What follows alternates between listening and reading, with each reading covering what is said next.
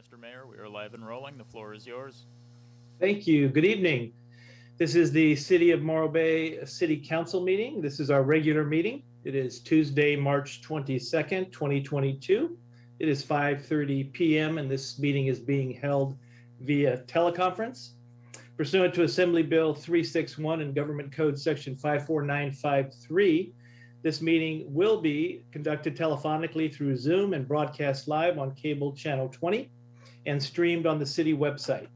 Please be advised that pursuant to Assembly Bill 361 and Government Code Section 54953, and to ensure the health and safety of the public by limiting human contact that could spread the COVID-19 virus, the Veterans Hall will not be open for this evening's meeting. Thank you, and I will ask the clerk if she'll establish a quorum, please. Thank you, Mr. Mayor. Councilmember Addis? Here. Councilmember Ford? Here. Councilmember Heller? Here. Councilmember Barton? I do not see yet, and Mayor Heading. Present. So we do have a quorum, and I'll go ahead and call the meeting to order and ask us all in our own way to just take a moment of silence, remembering the war in Ukraine, all of the displaced people, and the devastation that has occurred to that country. Thank you.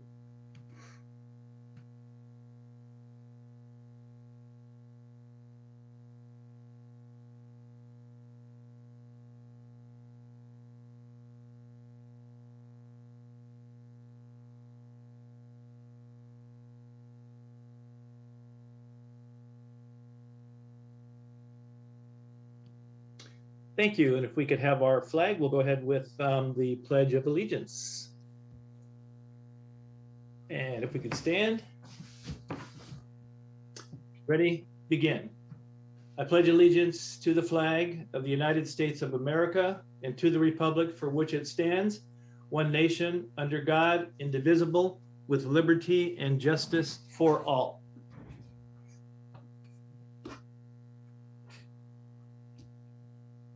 Thank you. And Mr. City Attorney, do we have a closed session report tonight? Good evening, Mr. Mayor. No closed session items to report. Great. Thanks, Chris. Appreciate that. And with that, we'll go to our council member reports. And let's start with Council Member Ford. Council Member Ford, anything to report this evening, ma'am? Thank you, Mayor Heading. I actually do have a few items to report. I'd like to mention some upcoming Morro Bay events that are right around the corner. We have the Kite Festival, April 29th through May 1st. Cruisin' Morro Bay Car Show, May 5th through the 8th. The Citywide Yard Sale, May 14th and 15th. And we have a League of Women's Voters. This is actually not a Morro Bay event. This is an event for our county. The League of Women Voters of SLO County, they're hosting a Zoom at noon. I like how that rhymes. Zoom at noon on March 28th.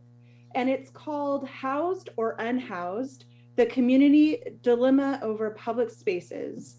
If you'd like to register for that Zoom, you can go, and this is a little bit long. I found the shortest link possible. So you can go to my.lwv.org/San-Luis-Obispo-County.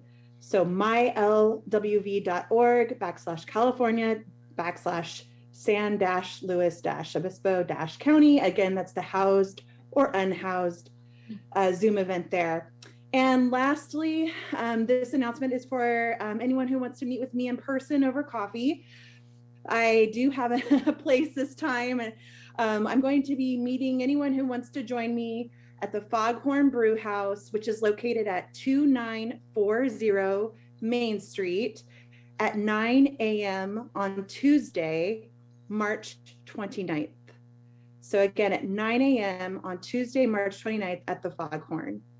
And that is all I've got for you. Thank you. Great. Thanks for the reminder on all those great community events that are coming up. Appreciate that. Councilmember Heller, do you have any announcements, sir? I have no announcements tonight. Thank you, Mayor. You bet. Thank you. Councilmember Barton. She Yes. with us yet? Yes, Hello. I'm here. I don't know what's become of my picture, but I'm here. So several things. Councilmember Ford and I made a trip to Moss Landing to take a look at the Vistra plant there. Very interesting. We learned a lot about what they're doing there, the things that they've learned and as they're putting it together, and what they might possibly have in mind for a battery plant here. Let's see, in relation to the climate action plans, we got, Councilmember Ford and I got together with a couple of people around town and talked about some of the possible ways of implementing climate action plans, and we'll be coming to you with more information about that. My particular piece of it was doing some research in other cities and seeing how they're implementing theirs. It's interesting to see how different it is from place to place. Let's see, and I met with Mayor Heading to discuss the advisory body handbook. So those are my reports. Thank you. And I think we're about halfway through that too. So thanks for working with me on that. Councilmember Addis. Thank you, Mayor. I did want to make an announcement, especially since Councilmember Barton mentioned climate. And I received an invite, and the community is invited to a free screening of Youth v. Gov. It's on Friday, April 22nd at St. Benedict's Episcopal Church on Los Osos Valley Road and Clark Valley Road in Los Osos.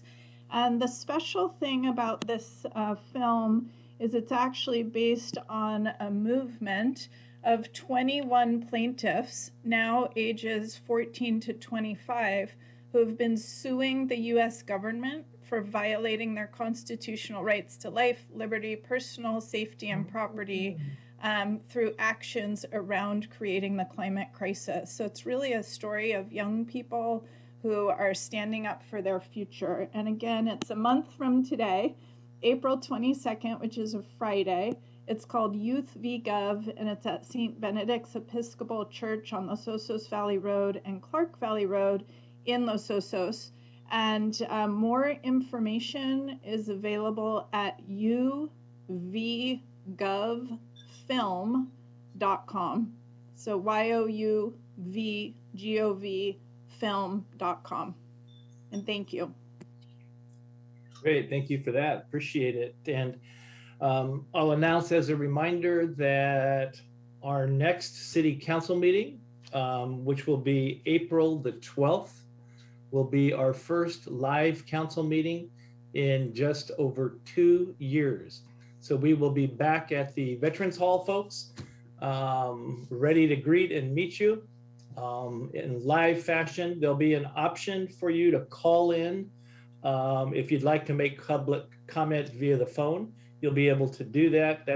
We call that basically a hybrid model, and we'll be talking about that a little bit later this evening. But just wanted to let you know, again, many of you have been asking us and sending emails, when are we going to go live? That will be at the April 12th meeting.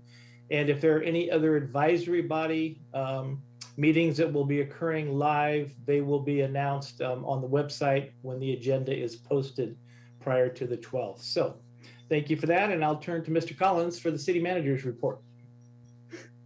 Thank you, Mayor and council members and members of the community. Just a brief update. We've been getting a lot of questions from community members about the harbor department and the waterfront in light of discussions around the RV program that's being discontinued. So just want to let folks know we did a bit of a primer in the city manager's update for this month, which went out today. So you can find that on the front of the city's website at www.morrowbayca.gov. On the left side, you'll find the city manager's update heading. Click on that, and then you can find this month's edition, which is a good 2-page summary on how it functions, the operations, capital needs, our current condition, and some options moving forward. And I really want to thank Eric Endersby, the harbor director, for providing input on that. So that's all I have tonight. Thank you. Hey, thank you, Scott. Appreciate that. That brings us then to our presentations. Tonight, we have our quarterly Chamber of Commerce presentation. I'm happy to have and announce that the CEO of the Morro Bay Chamber, Erica Crawford, is with us this evening. Welcome, Erica. Hello, Mr. Mayor. Thank you so much for having me. Let me just go ahead and share my screen. Give this a whirl. Everybody seeing that? Loud and clear, coming through and seeing well. Okay, great. Well, thank you so much. Erica Crawford, President and CEO of the Morro Bay Chamber.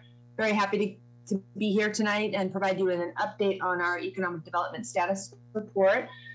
I'll try not to speak 1,000 miles per hour. Let's see. And I'll try to make sure that this works. Let me do that again. I've been messing with the Google rather than the, there we go. Okay, so here we are. I always start, and I will continue to start with just a reminder of who we are. The Morro Bay Chamber of Commerce is an independent nonprofit. We're a 501c6. We exist to serve our members. We are a 3 C's chamber, which means we're here to catalyze growth and opportunity, to convene community leaders, to champion a strong community. And we do that with 3 staff members. It's myself. We have Lindsay Hansen, who is our full-time membership director, and Jody Ollier, who's our sort of a program coordinator and creative director. We're governed by a 12-member board of directors. This year, our board chairperson is Jeff Eccles. We have a 14-member governmental affairs committee. The co-chairs there are Stephen Peck and Ken McMillan. We have a 7-member ambassador committee. The co-chairs there are Ray Reardon and Brad Evans. And we do form various task forces when issues arise that are of interest or concern for the business community. What I'm here to update you on tonight is our economic development contract that stands separate and apart from our mission as a Chamber of Commerce. We are contracted with you to provide economic development services that are very specific. It's a specific scope of services. We deliver on that with my chamber board's approval at your pleasure as the City Council, and we do that in close coordination with city staff. So our scope overview is sort of broken into 3 different areas of interest. We provide designated proactive representation in the economic development realm for the county. We do tactical execution of economic development strategy here in Morro Bay and relative to the region. And then we also do all of this sort of under the umbrella of preservation and material enhancement of Morro Bay's small town character. I thought you'd like to see a little bit of your ED contractor at work. I am your representative for this contract, although you do have the benefit of my very strong staff behind me. Most of my time, or a lot of my time regularly, daily, is spent in coordination with the city manager, with community development director. We meet very regularly, weekly and biweekly, to discuss projects that are in the pipeline and to do strategy and policy implementation or to review that. I'm very fortunate to sit on the development review team meetings. I make as many of those meetings as I can, working with your community development department, your planning department, and your public works staff. Very helpful time spent reviewing projects that are actually in review and allowing me the opportunity to offer assistance with applicant and city coordination. And then I do serve as a member of the REACH Practitioners Network. REACH is the Regional Economic Action Coalition for both San Luis Obispo and Santa Barbara counties. The Practitioners Network is a group of, like it says, economic development practitioners. We are linked with GoBiz, so we are sort of the first filter for projects that are coming from businesses that are interested in making investments in our state. New this year, I thought you'd like to know that I am working very closely and in a really very strong way with Visit Morro Bay, which is another independent nonprofit 501c6. It's the Tourism Business Improvement District. I'm serving on their 4-year strategic plan initiative. Sort of a member of that working group that's going to start their work this month. And I also sat on their review panel for their marketing firm that they recently entered into an arrangement with. And then I was tapped to sit in on a special project with REACH. I was on a review panel reviewing consultants who answered a request for proposals on waterfront infrastructure for both San Luis Obispo and Santa Barbara counties. I think that's very pertinent for our waterfront community. It's a lot of time spent in meetings, so I thought you'd like to know that there is a work product that came out of all of that with REACH. The Practitioners Network created a micro team, and we worked on creating a regional business case. This is a marketing tool that we've deployed to try and get businesses interested in investing in the state to be interested in investing in our 2 counties. I thought you'd be interested in seeing 2 particular slides related to key industries. This first one, renewable energy and clean tech, very pertinent to Morro Bay. You see here, they're calling out the world's largest battery plant, Vista Corp. They're property owners, and they're making their investment, or their project is in review now. And then looking at some of the assets and opportunities in our community, offshore wind, very interested in and very engaged in that process, BOEM. And then a clean tech incubator is being explored. There is grant funding available. This is a project based through the Cal Poly Hot House or the SBDC or CIE. It's a lot of acronyms. But they're very interested in citing an incubator, a business incubator in Morro Bay related to clean technology. So I'll get into the 3 prongs of how we deliver our economic development services. So first, tactical execution of strategy. This is in our own backyard here in Morro Bay. Our strategy has 3 prongs also. So I like to refer to it as our roadmap to success. This is what we do every day on the ground, business assistance with people who are making investments. I thought for this update, I would show you a few of the people that we've been working with, a few of the businesses. These are the assistance that we provide ranges from, getting them aware of the neighborhood COP program, issues with public safety, connection to police, connection to community development if they're interested in getting signage or murals painted, anything from tree trimming and issues with public works, and then of course marketing.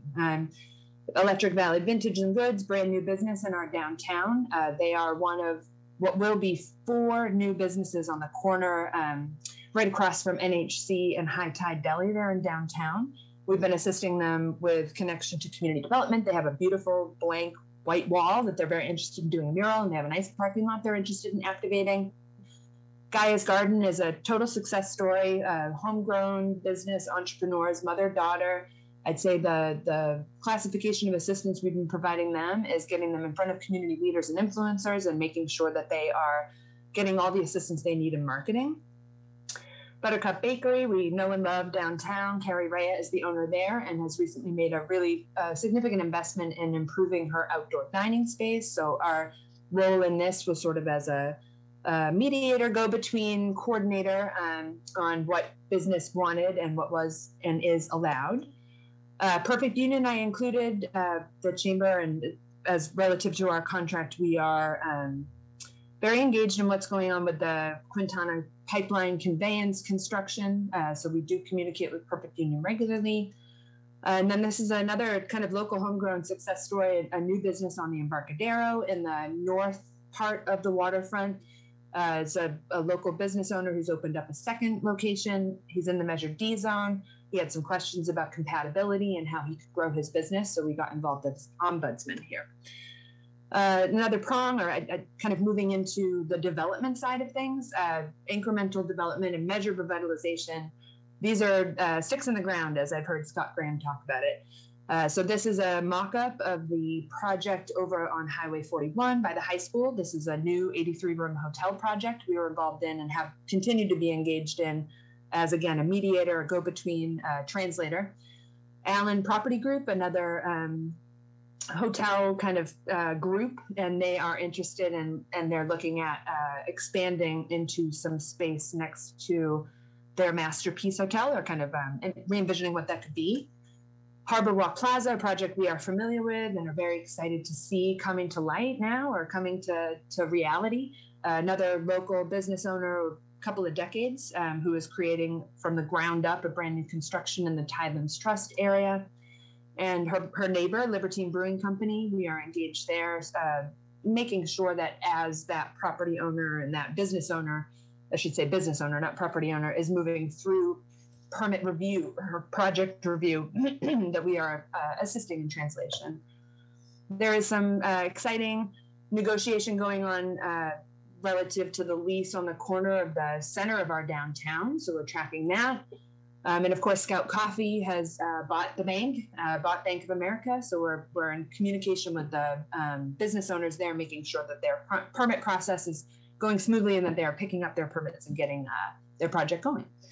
And finally, I think this is the exponential impact, supporting Catalyst site development. We are a supporting role on this. The city really takes the lead on this, but nothing speaks to it more clearly than, offshore wind, a brand new industry looking to sort of grow here in our backyard. And of course, the renewable battery or renewable energy, the battery storage project out here that Vista has. We're engaged there again with permit process review mostly.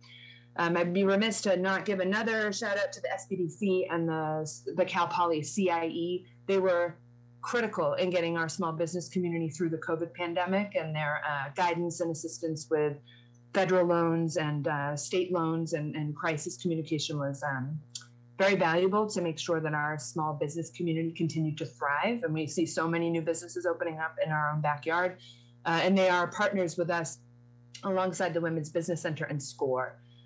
Additionally, I'm almost done. We have two sort of finite projects in our scope. One is to be project managers for sort of a revitalization of the flagpole banners that we have in the downtown and waterfront strategic plan area. You see in the center, those are holiday banners that were deployed thanks to private sector investment. So these businesses threw in their own money to get this done. And then the images to the right are going to be sort of the year-round banners that are in production now that should in perpetuity, or whenever there are new events coming down, they'll come down and those events will go up, and then you'll be seeing these quite a lot over the next couple of years. And then very exciting, just launched yesterday, and we're on KSBY tonight, me and your city manager, talking about a business improvement district feasibility study. This is being promoted as a Morro Bay business survey. We're very interested in hearing from businesses in the waterfront and the downtown areas. We're asking them 7 questions. It's a very brief survey, 5 minutes. It's all confidential. The purpose of the survey is to find out what's going on the ground, what the needs are, and to explore possible solutions. As we know, the TBID has, they do an amazing job bringing overnight visitors to the city, but our survey is looking to seek ideas on midweek and off-season, how to get those customers that are local or just visiting for the day. So we will, in addition to the survey, be holding 2 focus groups, and then we will have that survey open until Sunday, April the 10th. The easiest way to find that survey probably is just to go to morrowchamber.org. We have a drop-down menu, and then you can click and take the survey there. And the final sort of report will be aggregate data that should be useful for not only the chamber, not only the city, not only Public Works, the Harbor Department, and Visit Morro Bay. We're anticipating feedback based on, in the realm of beautification, events, should be really useful data. And we've been talking about doing this for quite some time, so we're very happy to get this done. This will be my last slide. You give me an opportunity. This is all the stuff that we do that's outside of the contract, but we're really excited to be back in person and hosting in-person events. We launched a breakfast program just last week, and it was super successful and really fun. So we're going to have a second one on April 20th. We're committed to doing these every month for a year to give it some legs and make sure that it's a real program that can go. The tagline is a Stera-based place to get news first. So we'll serve breakfast and have speakers. We are doing our Shop, Sip, and Stroll event tomorrow night. This is Lindsay's brainchild. We're really excited about it. We've got 15 different stops in the Embarcadero.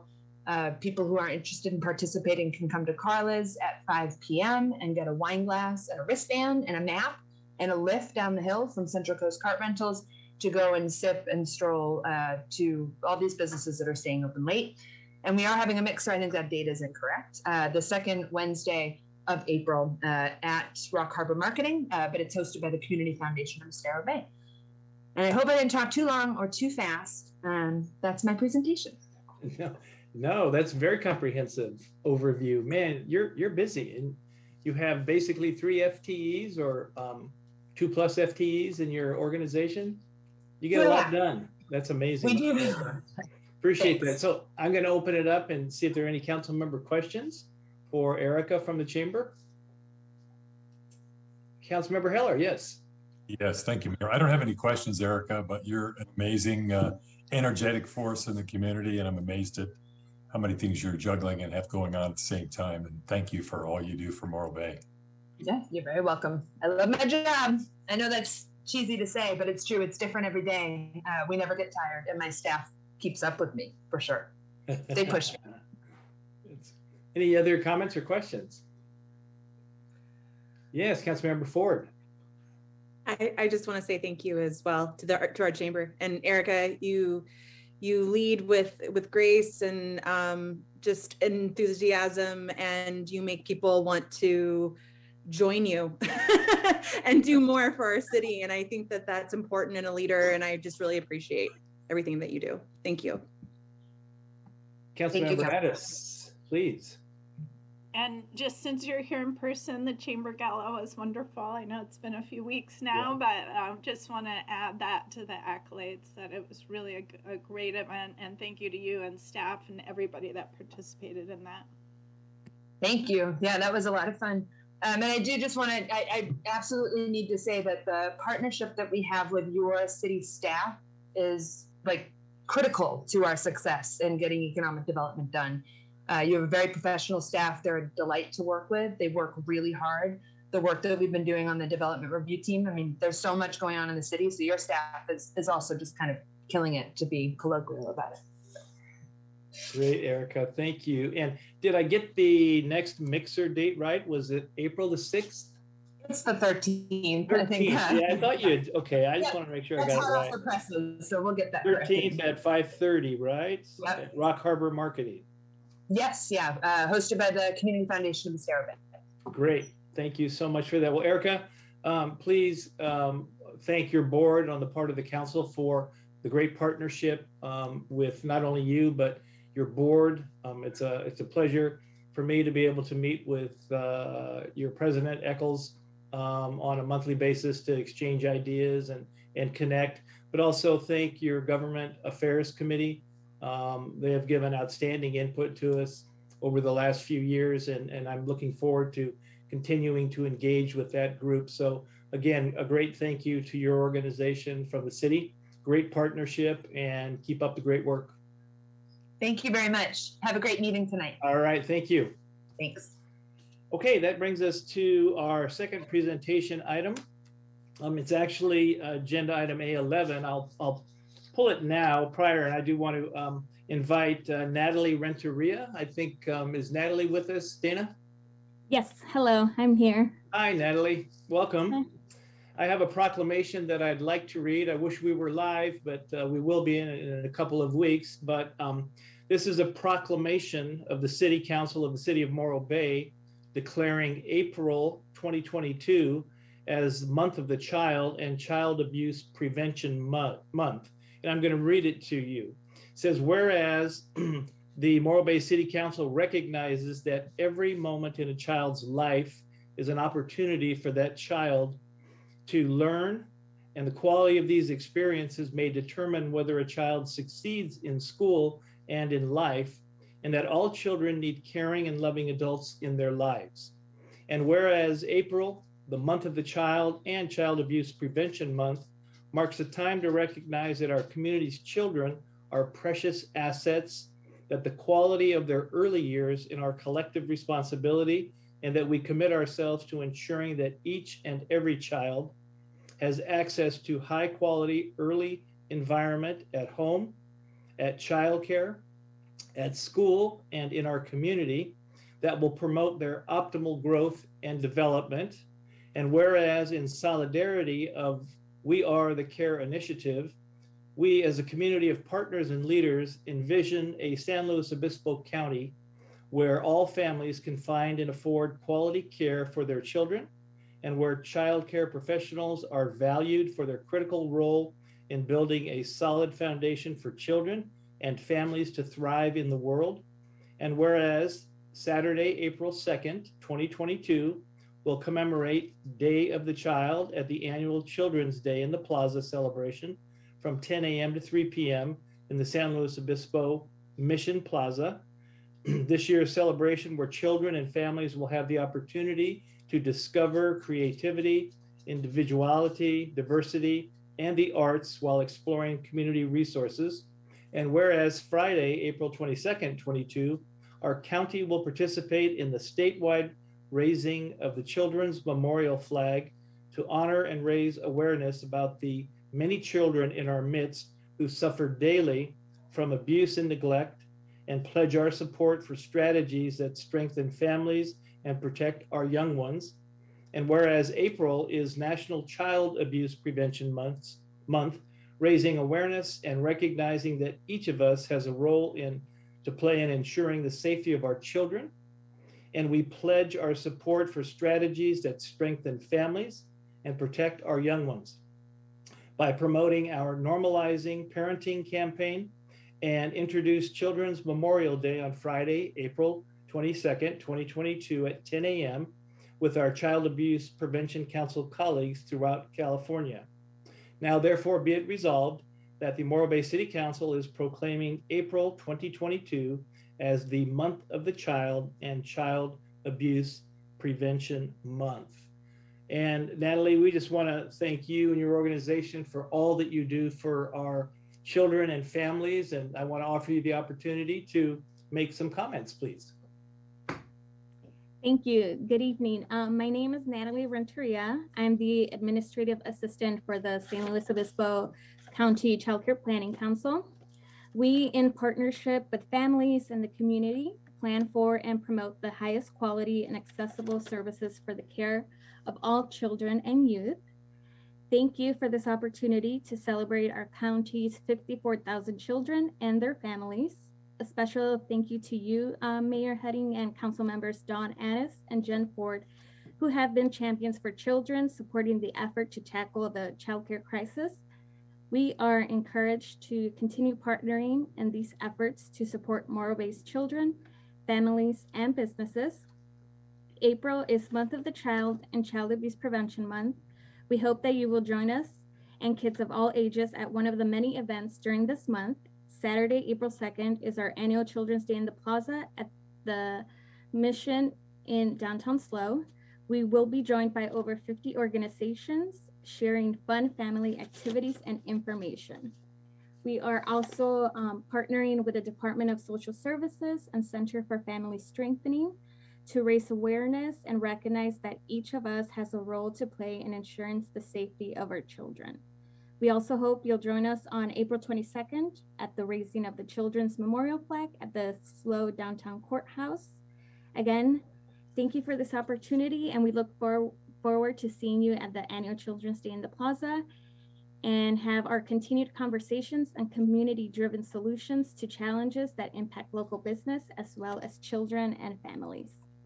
Thank you. Thank you, Natalie. Appreciate you again being here. And thanks again for all the great work that you're doing. Hope to see you at the events as well that you mentioned. Appreciate it. Okay, that brings us to our public comment. This is general public comment for items on the agenda for which you can't stay and you'd like to speak to now, or anything that you'd like to raise with regard to the city.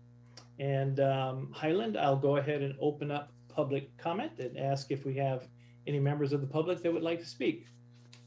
Thank you, Mr. Mayor. First up, we have Wendy Went. Okay. Welcome, Wendy. Hello, everyone. I hope you can hear me. Yes. This is Wendy Went from First 5 San Luis Obispo County and the We Are the Care initiative. I'm glad that I get to speak on the heels of Natalie's accepting of the proclamation regarding Month of the Child, because that's what I'm here to speak to you about. As I said, I'm here representing We Are the Care. And every April, as we celebrate Month of the Child and Child Abuse Prevention Month, and in preparation for April 2022, we've taken time to reflect on the children in our world and the role that they and their families play here and in our local community. We Are the Care is so grateful to this City Council in Morro Bay and city staff for your prioritization and the needs of these children and families in this community, and for the foundation you're helping to build to begin to alleviate the childcare crisis. We know that unlike other industries, the childcare market is not recovering at the same rate as other essential parts of America's economy. We appreciate your continued interest in what children and families are needing and how you can help to assist in this movement. We're also excited to share with you that starting in April and running through the beginning of the summer, we'll be launching a We Are the Care Community Voices Tour. This listening tour will be coming to a playground or park near you. Our hope is to be able to truly listen to those we hope to serve, and we are going straight to the source. The families in our community have endured immense struggles over the past 2 years, and while there's hope in sight, the childcare challenge in this county is far from over. We want to adapt our focus to the changing concerns, needs, and wants of parents and families. Every visit to a new playground offers us the opportunity to hear from different community members within our county. Each city and town has a different set of needs, just as each family has a diverse set of needs distinct from others. Our hope is to hear what challenges parents are currently facing and also offer the opportunity to celebrate and show love and appreciation for local care providers and the crucial services they provide. Our very first stop on the Community Voices Tour is Children's Day in the Plaza at the First Five booth on Saturday, April 2nd to kick off Month of the Child. After that, we will be setting up shop at different playgrounds all across the Central Coast. Be on the lookout for dates and times of the Community Voices Tour, and we will be back soon to update you. For other ways to get involved with or learn about the We Are the Care initiative, please contact First Five SLO County or go to www.first5slo.org. Thank you so much for your time. Have a great evening. Thank you, Wendy. Appreciate that. Highland, next public comment. Thank you, Mr. Mayor. Up next, we have Don Maruska. Okay. Welcome, Don. Thank you, Mr. Mayor and members of the council. I'm pleased to have this chance to speak with you. I first wanted to take just a moment. In my 28 years as a business owner here in Morro Bay, it's been outstanding for me to see how the chamber and the city have been working together. And it's the best partnership I've seen in those 28 years, and it's bearing fruit. And so thankful that leaders in the city and in the private sector are working together. I want to speak to you about items C3 and C4. On C4, you're picking up a proclamation in support of the people in Ukraine. And certainly our family, like others throughout our area, are really wringing our hands at the travesty that's happening in Ukraine, and send our thoughts and prayers and our support funds to those communities to try to help them in this time of need. That proclamation is closely related to C3 in my mind, because C3 is about adopting the purpose and the initial activities of the Council's Subcommittee for Climate Action. And the connection is this, that really Putin is getting his money for the war in Ukraine from oil and gas. And he's getting the diminished resistance from the West because so many countries are dependent upon that oil and gas. So we have an important role to play in our own lives. The second battlefield of this is really in our own homes and communities, where we make choices every day of what kinds of fuel we're going to use for cooking, heating, transportation choices we're going to make. And there's a great opportunity for us to make those choices in ways that are supportive of reducing our dependence on oil and gas. And when we do so, we free up supplies for elsewhere, and we also diminish the pain at the pump that we're experiencing from these disruptions. And so I put in the materials that were included in the agenda packet for today, an Energy Freedom Fighters Pledge. And that is to pledge, as our household has, to reduce our consumption by 10% in this time of need. It goes back like we did like our parents did in World War II, to make sacrifices for the betterment of democracy and safety around the world. So there's a series of simple things that people can do: lowering thermostats, turning off lights, sharing rides with others, avoiding purchasing plastics, quit bottled water, switch to 100% renewable energy with your electricity provider. that can all enable us to get to a way that we're sacrificing in reasonable ways to help those who are in need. Encourage everyone to consider that. Thank you very much. Thank you, Don. Highland, next public comment, please. Thank you, Mr. Mayor. Up next, we have Aaron Oakes. Okay, welcome, Aaron. Can everybody hear me okay? Yes, Aaron. Okay, my name is Aaron Oakes of Morro Bay, and this is the start of my public comment. With all due respect to council and staff, what are you doing? We have the Harbor Department struggling for decades for revenue sources and city assistance. That's board business, which should be discussed in a special meeting. But all we get now are proclamations, one after another. We may agree on the sentiments behind these proclamations, but that's not policy. Later in the meeting, agenda item C4, the council will take up another political proclamation, this time for supporting the people of Ukraine. That's great. Will the council be inviting Ukrainian refugees into their homes? Will the council provide Ukrainians with Stinger and Javelin missiles? Do we have any Morro Bay fighter jets to send to President Zelensky to help counter the Russians? Come on, folks. This is a hollow, empty gesture that's both performative and derivative. Leadership in local government is not about issuing proclamations that make us feel good about ourselves, or provide cover for decades of neglect, or prioritize political ambitions over pragmatism. This is about enacting public policy for Morro Bay. Now let's roll up our sleeves and get to work. Thank you. Thank you, Aaron. Highland, next public comment, please. Thank you, Mr. Mayor. Up next, we have Betty Winholtz. Welcome, Betty. Thank you. This is Betty Winholtz. I want to ask if you would make a formal announcement and maybe put on the website that at the beginning of nesting season, that trimming and cutting of trees only happens in an emergency, that we've already had some tree cutting going on, and being the tree city and the bird sanctuary that we are, that folks need to know this, and new people coming to town may or may not be aware of this, and so they mistakenly engage someone to do that kind of activity. And I would like to see the city be proactive in this, and thank your code enforcer for the help he gave 2 weeks ago in helping preserve this law that we have. Thank you. Thank you, Betty. Highland, next public comment, sir. Thank you, Mr. Mayor. Our last public comment is from Linda Winters. Okay. Welcome, Linda. Thank you. Thank you, and to everyone, city staff and council members. It is Linda Winters here, and I have a little lesson. The keyword for tonight is community, and I have a couple definitions of the word community. It's a group of people living in the same place, just like we do here in Morro Bay. And the second definition is a feeling of fellowship with others, sharing common attitudes. Now, number one, Morro Bay's most recent community accomplishments, honoring the people and groups from that fabulous chamber gala. Number one citizen, Jody Cox.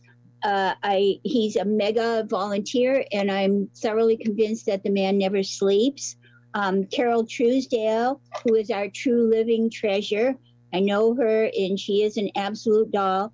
Number three, most lastly, Morro Bay Lions Club, the nonprofit of the year. Well-deserved, where the definition of community begins and is demonstrated always through this wonderful club. Number two, the Morro Bay community dinners at the Veterans Hall and the lunches at the Senior Center 5 days a week. Every single Monday for the past 10 years, the community dinner has served 27,000 meals. It's an incredible feat. And now the Morro Bay Lions are the host organizers for that event. Those volunteers are constantly giving the true sense of community to all that attend. Those weekly dinners provide food, clothing, and hot meals to anyone that want to participate. When you see the camaraderie, feel the energy of this group of people, produce, we all should take lessons from them. In fact, I invite every single member of staff and council to come to the Vets Hall between the hours of 4 and 6 any Monday and witness what true community is. By definition, A and B, we all could learn from these people. And I hope to see you all very soon at the next live city council meeting. All for now. Thank you. Thank you, Linda. Highland, was that the last public comment? Yes, Mr. Mayor, there are no more raised hands in the queue. Okay, thank you so much. I'll go ahead and close public comment and bring it back to council, and just remember, make a note of for Mr. Kwolek, perhaps we could get something on the website as mentioned regarding, I have my note here, nesting season and the issue with tree cutting. No problem. Thank you, sir. Appreciate that very much. Okay, that brings us to item A. This is our consent agenda. Public comment is now open for consent agenda items A1 through A11. Any member of the public wishing to speak on our consent agenda, public comment is open. And Highland, do we have public comment, sir? Thank you, Mr. Mayor. We have one raised hand from Betty Winholtz. Welcome, Betty. Thank you. I'd like to speak to two agenda items. One is A6 and one is A8. A6 has to do with your second reading of what was the initiative by the residents to keep camping off the Embarcadero. And I'm just asking that you put that to a vote of the people. That was the intent. We don't know that 850 people speak for the 8,500 voters in Morro Bay, and that we would prefer that that go to a vote of the people. We appreciate your confidence in our work, but people were promised that they would be able to vote on this, and that would be our preference. Regard to item A8, which has to do with the bluff top that was donated by Morro Cove when it developed those 30 houses above Tidelands Park.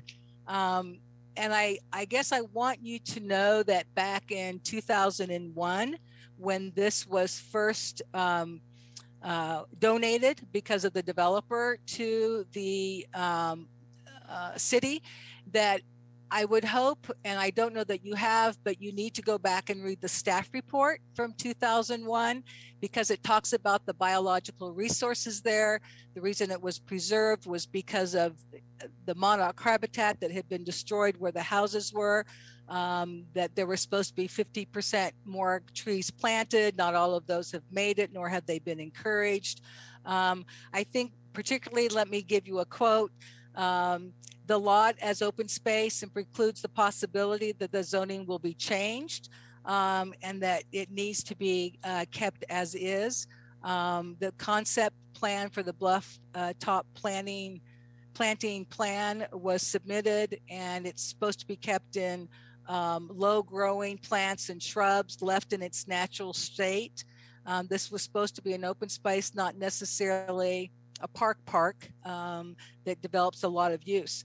So in your comments about this, or in having the HOA that's next to it take on that, I think it's important that you honor the agreements that were put in place for this particular piece of property as it moves forward, and you ask them to help protect that area. Thank you. Thank you. Highland, next public comment. There are no more raised hands in the queue. Okay, I'm going to close public comment on the consent agenda. Bring it back to council. First, are any items to pull? Hearing none. Seek a motion for approval of A1 through A11. All right, Mayor, I was a little late in getting my hand up. Yes. I would like to pull A8 and A9. A8 and A9, okay. Any others? Seeing none. Entertain a motion to approve A1 through 7 and 10 and 11. I will move approval of A1 through 7 and 10 and 11. I'll second. We have second by Councilmember Hiller for those items. Any further discussion? Hearing none, we'll do a roll call vote on that, please. Councilmember Addis, Yes. Councilmember Ford, Yes. Councilmember Heller, Yes. Councilmember Barton, Yes. and Mayor Heading. Yes. Motion carries 5-0. Thank you. Councilmember Heller, A8, sir. Actually, I'd like to address A8 and A9 really from kind of several questions relating to grants. I think the general public is not always aware of how grants work, and I wanted to ask Greg Qualick a few things about these grants. I guess, Greg, what I'm looking for, how do you find these grants? Do you look for them actively? Is there another part of staff that refers them to you? Can you explain the process and how you come up with the grants? Sure, and thanks for the question, Councilmember Heller. As you know, there's a variety of different types of grants. So I'll just start out by saying that, for example, there's program grants that are kind of ongoing, usually applied for on an annual basis, that support city programs. There's also project-related grants. So I assume we're talking about the project-related grants, since that's the subject of items A8 and A9. Yes. We find those grants in a variety of ways. Sometimes if we're looking to fund, if we're particularly eager to fund a specific project, we will do our own research to do an aggressive search. Also, we get a lot of good tips and updates from our lobbyists, our federal lobbyists, the Ferguson Group, as well as our state lobbyist, Townsend. And then finally, staff is pretty plugged in to a lot of the state and federal agencies that issue regular notices about grants. So we'll sign up for their e-newsletters and then get information about calls for projects and grants in that way. That's great. That's very helpful. And do most grants require matching funds? Most of the project grants that we see do. It's not always true for like a program grant. They usually don't. And then there's some that fall in between. I mean, just generally speaking, there's so many different types of grants under the sun. State grants, I find, oftentimes have a matching requirement, but it really depends on the grants. It's not like a rule of thumb or anything. Okay.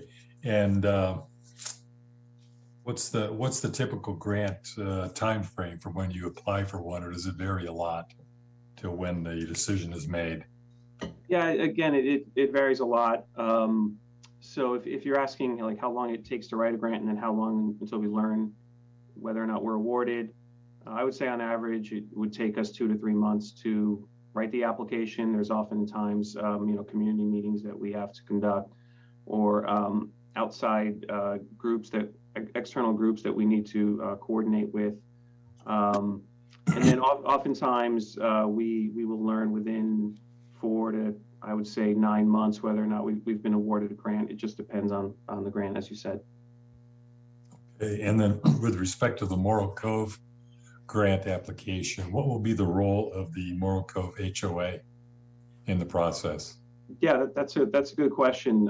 We've had a lot of interest in that particular park or open space. And that so far has really been led by the Morro Bay Historical Society, and the city staff is supporting the Historical Society, and in that coordination that we have with that group, Morro Cove HOA is a major stakeholder. So we receive input from Morro Cove HOA just as we do with other stakeholders. For example, there are some tribal groups that have also been contacted, but given the proximity of that area to the Morro Cove development, they obviously have a lot of input, and we seek that input along with input from other stakeholder groups. Okay, and then my last question, are you aware of the document from 2001 that Ms. Winholtz was speaking to a few minutes ago? I'm vaguely aware that the land was donated and was reserved as an open space. I would have to do an analysis into those source documents to better understand at what point it became a park. My understanding is that it did become a park, or there may be some step that we still have to take. So that's part of something that we're already looking into. Okay, great. Yeah, I look forward to hearing back on that. And those are my grant questions. Thank you, Greg. Hey, thanks, Councilmember Heller. Appreciate that. I'll entertain a motion for approval of A8 and A9. I'll move approval of A8 and A9. Okay, is there a second? Second it. All right, motion by Councilmember Heller, seconded by Councilmember Ford for approval of A8 and A9. And any further questions? Seeing none, we'll go ahead and do a roll call vote, please. Councilmember Addis? Yes. Councilmember Ford? Yes. Councilmember Heller? Yes. Councilmember Barton? Yes. And Mayor Heading? Yes. Motion carries 5-0. Okay, thank you for that. And that brings us to item C. This is our business items. Our first item is approval of Amendment 3 to the contract with Anvil Builders for construction services for the water reclamation facility lift station and off-site pipelines. And I'll start with you, Mr. Kwolek. I believe I'm turning it over to you, and then perhaps Paul. Yes, thank you, Mayor. So I'll give Paul an introduction. I know he's a familiar face. He's been working on the wharf project for several years, I think since 2019, on and off. And then he came on board in a greater, more focused role last year, about a year ago, where he was largely focused on the conveyance project and managing that component of the project.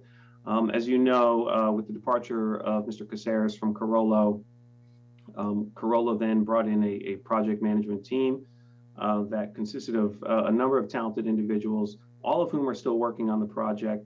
Kyle was then named as the program manager for Carollo for the wharf program, and he has now transitioned into more of an advisor role. Kyle was really instrumental in helping the city understand the loan agreements and a lot of the financial background that was necessary to move forward with the project. And now that work has been completed in coordination with our finance department, Paul is stepping up.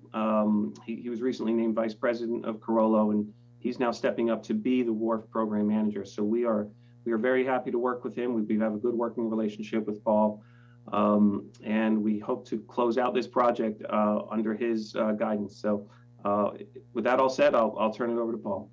Thanks, Greg. And Paul, congratulations.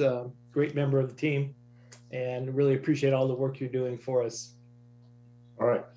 Thank you. Thank you very much. Thank you, Mayor. Thank you, City Council members and members of the community. I have a short presentation to introduce this item. So if you just bear with me just 1 second while I share my screen, or I share my application here.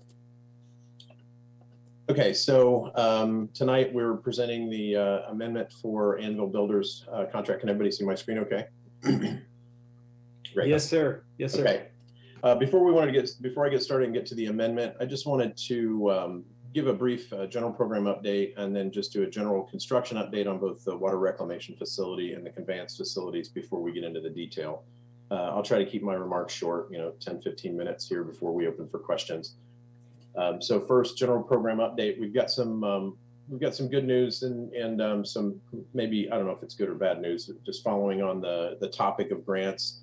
The program team has applied for 2 different grants recently, one for $10 million through the Bureau, a Title 16 grant, submitted that application on March 11th. We should hear on that by August, and that's specifically focused on recycled water. Unfortunately, the $20 million Department of Water Resources Urban and Multi-Benefit Drought Relief Grant application the Morro Bay wasn't selected, but more opportunities are going to be available. This isn't really surprising because this portion of the program is not as mature as maybe some of the others, and a lot of grant programs are really looking for shovel-ready projects before they want to advance those. So we will be applying for grants in the future to try to continue to help the city with funding the program. Had a great opportunity to visit with EPA's WIFIA staff last Monday. They came on site. It's just a general site visit to take a look at the project and to do some verification of some of the requirements of the funding agreement, things like American Iron and Steel, the labor certified payroll and things like that, but also just to generally tour the site. They're starting those site visits up again now as we start to return to work from the COVID restrictions. And then last, as Greg said, it is my privilege to be able to serve as your program manager now. I have been involved in the program for several years now. It's a great program. Morro Bay is a great community, and I'm really excited to be able to lead our team, very talented group of individuals to close this program out and close the projects out. So again, my privilege to serve as your program manager. I don't want to say too many words. I know a lot of people around town know that we're working all over the place. Anvil Builders, who's in, I say in everybody's front yard, but really is the most prominent contractor we have working on this. They're all over town. They're really pushing hard to get the project done and to meet our schedule. They actually have a new leadership team in place. Everyone from field staff. We have a new general superintendent, new project manager on the ground here for Anvil, and then they've had some leadership changes in their corporate office, and we've gotten to know those gentlemen very well over the recent weeks. We're very optimistic that that Anvil is going to bring this home and bring it home successfully for us, hopefully by the end of the year. So I'll touch more on the schedule as we get into the actual change order. So these two pictures here, Pump Station A, this is on the Embarcadero. As you can see from past pictures, I don't recall whether we've shown, but we've buried a lot of the best work that Anvil's done here, and they're really pushing hard to get to this, this area right here so we can start constructing the electrical building to energize this pump station and move on. It will look much like the electrical building at Pump Station B, which as you can see is coming out of the ground. So Pump Station B, a lot of underground work is already done, and now you're starting to see what everyone will see from now on as the project is being completed. South Bay Boulevard, one of our, I think, most prominent road closures that we've had or road restrictions that we've had. We're making great progress heading toward the water reclamation facility. As you can see from the aerial photograph here, the drone photograph, we're pushing forward. Interestingly enough, this was taken about, I think, maybe a week or two ago, and now Anvil is up under Highway 1 and is actually in the WRF site now. So we're optimistic we're making great progress on South Bay Boulevard and pushing toward that. Actually, also starting to test pipeline segments that they've already put into the ground. Bike path and the utility bridge in Lila Kaiser Park. As you can see here, we're making great progress. This is a trenchless crossing right at the entrance of the bike path to get under a jurisdictional waterway. We're starting to do site preparation for the crew that's currently working within the Vistra property to move on to the bike path soon to start pushing what we call the joint trench toward the utility bridge. And then this here, hopefully you can see this okay and the shadows aren't too bad, but we are building the utility bridge. So that's a milestone that we were very excited to achieve, is to get started on that construction. I believe this is over by, I'm trying to remember exactly where this is, but you can see we're doing final paving in this area here. So we are making great progress on the underground construction and continuing to progress the work in a good manner. Things are going well. We really feel like we've turned a corner on the pipeline construction. So the WRF construction itself, this is going amazingly well. We have a lot of equipment that has been set on the site. As you can see, it's really starting to take shape. Pictures here, this is our purified water pumping station here on the upper right. And then the photo on the lower right here are this is the biological process. This is actually where the magic of wastewater treatment happens. This is where a biological process that we use to clean up the wastewater to make it permittable to discharge to the ocean, and also set it up for converting to purified drinking water. So good progress on construction over the last several months.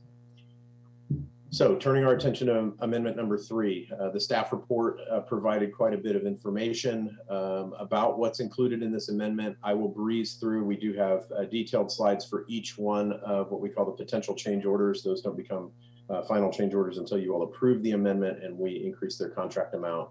But with this particular amendment, we are proposing to increase Anvil's contract amount by $241,317 and add 153 days to their schedule for work restrictions and other delays that were beyond the project team's control.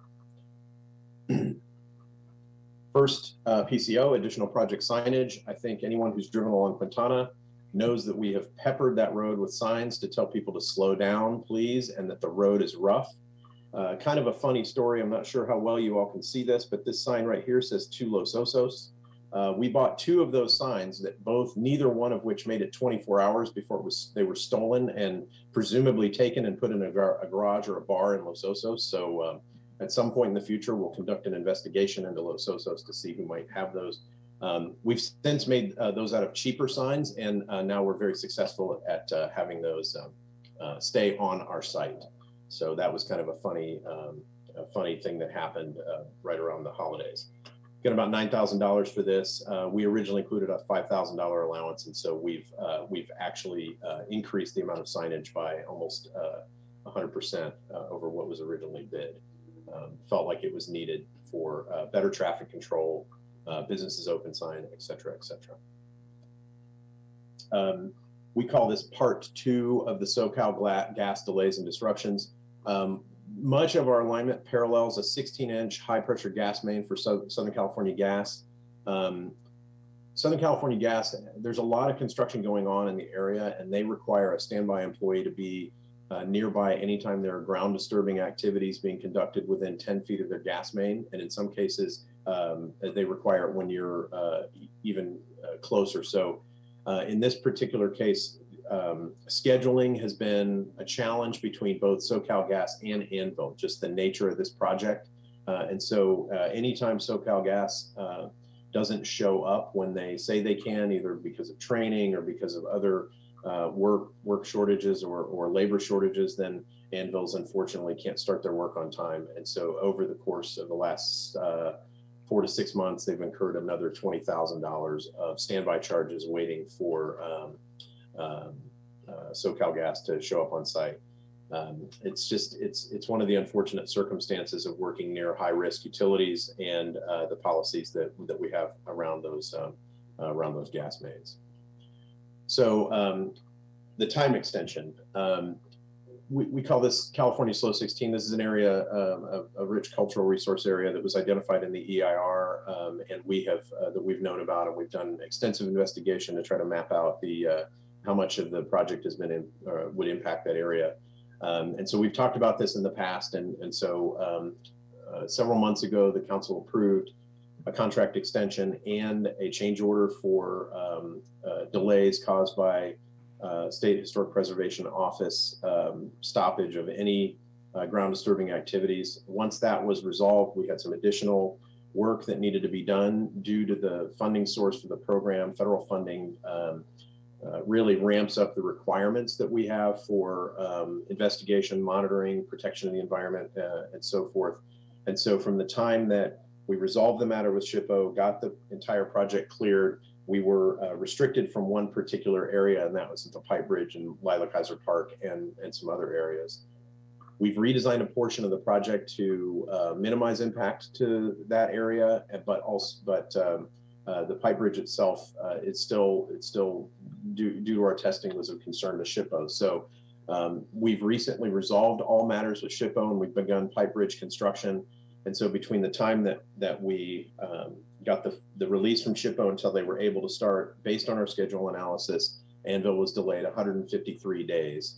And that extends the contract completion date to September 3rd, 2022. And later on, I have the actual original completion date. So 153 days from to September 3rd, 2022. This is a no-cost change at this point in time. Anvil was not delayed in what we call their critical path. meaning the activities that are necessary to get the entire project completed. They had other things that they could do and work on, and may not have even had labor or equipment available to do this. So this is not, this particular change does not cost the city anything at this point.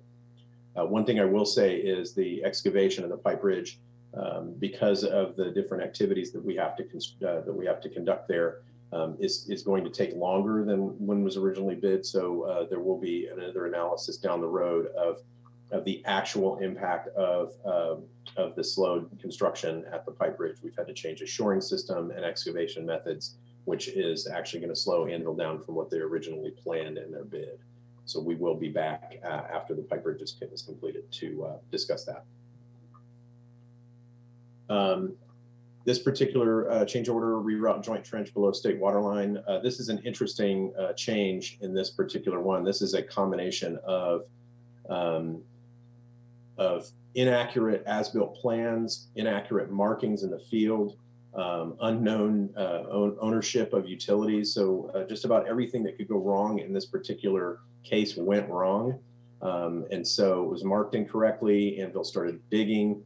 They remarked the location. They found another water line. They actually verified ownership. And so in the end result in this was, even though Anvil wasn't necessarily delayed by anything, they did incur approximately $144,000 in additional excavation effort and delays caused by the unearthing, if you will, of these mismarked and inaccurate utilities.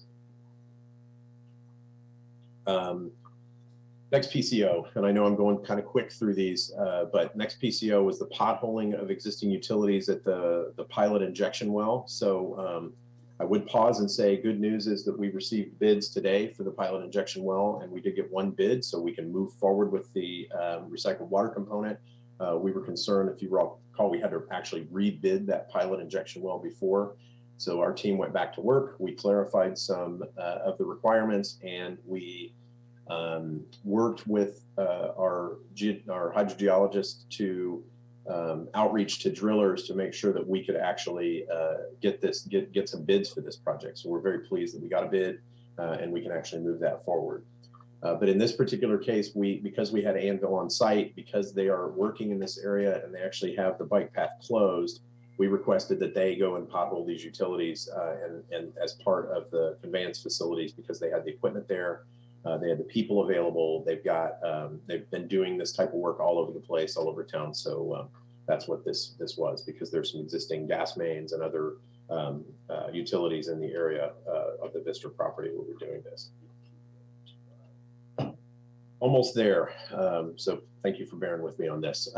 So a broken water line at Quintana Road and Kings Avenue. We're still in discussions with Anvil on actually how this got broken, and as you all know, these things happen sometimes with contractors where something breaks and then the fingers start getting pointed, and so we're still working with them on that. But in this particular case, $6,200 was for the city. The city requested repairs to this water line so that we could get it back in service. Reality is that the city wasn't going to go dig this up, and Anvil was already there, so the city agreed to pay the expense just to make this water line repair. So again, still in discussions with Anvil on the merit of any claim that they may have for whose fault this was, whether it was the city's or whether it was theirs. Last item. This is kind of interesting. So we had, if you recall, the microtunnel, the tunnel that went under the roundabout, which we talked about a number of different times, both at council and in other forums. That area that used to be the U-Haul area over, it's the northwest side of the roundabout. As we dug down to get that pit excavated, we got into an old dump.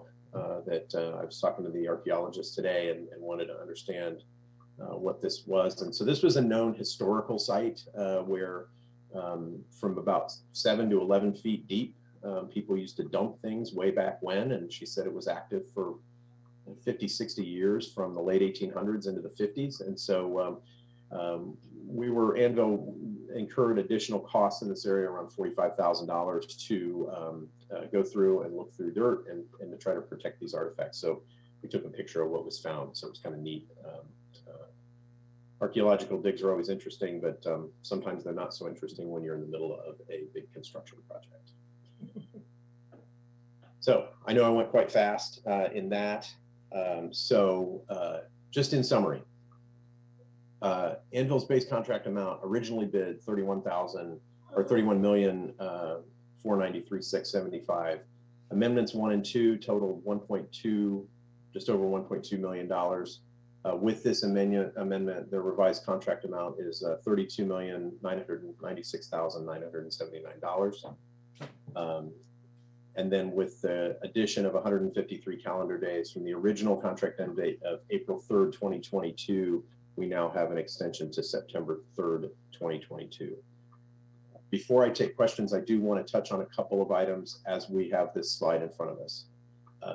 In past council meetings, I believe Councilmember Heller has asked for more information around contingency, and I do want to acknowledge that in the staff report, we did say that due to the low amount of contingency that we had remaining in the conveyance line item, we did have to transfer from contingency from the WRF and to cover this particular line item so that we didn't exceed the overall contingency budget that was allocated for construction. So we had to be able to cover this. One thing we are doing right now is we're working with staff and the program team through the annual budgeting process to re-baseline the program budget. So that work is in progress. There's a lot of people working very hard under Mr. Pollock's direction and Ms. Johnson-Rios to develop that budget. So we will be coming back for a budget request later through the normal annual budgeting process. And then, as I mentioned before, as far as the schedule goes, you see a revised end date of September 3rd, 2022. That would include final completion for the project, meaning everything is done, all road striping, all final paving, any broken curbs, all testing, everything, the system started up and turned over to the city. At this point in time, we don't necessarily believe we're going to make that date. And as I said, we're going to be coming back to you all once we get through Pipe Ridge abutment construction for another revised contract end date. We are working toward a fall date to get the system started up with final completion by or before the end of the year. That is where we are at this point in time.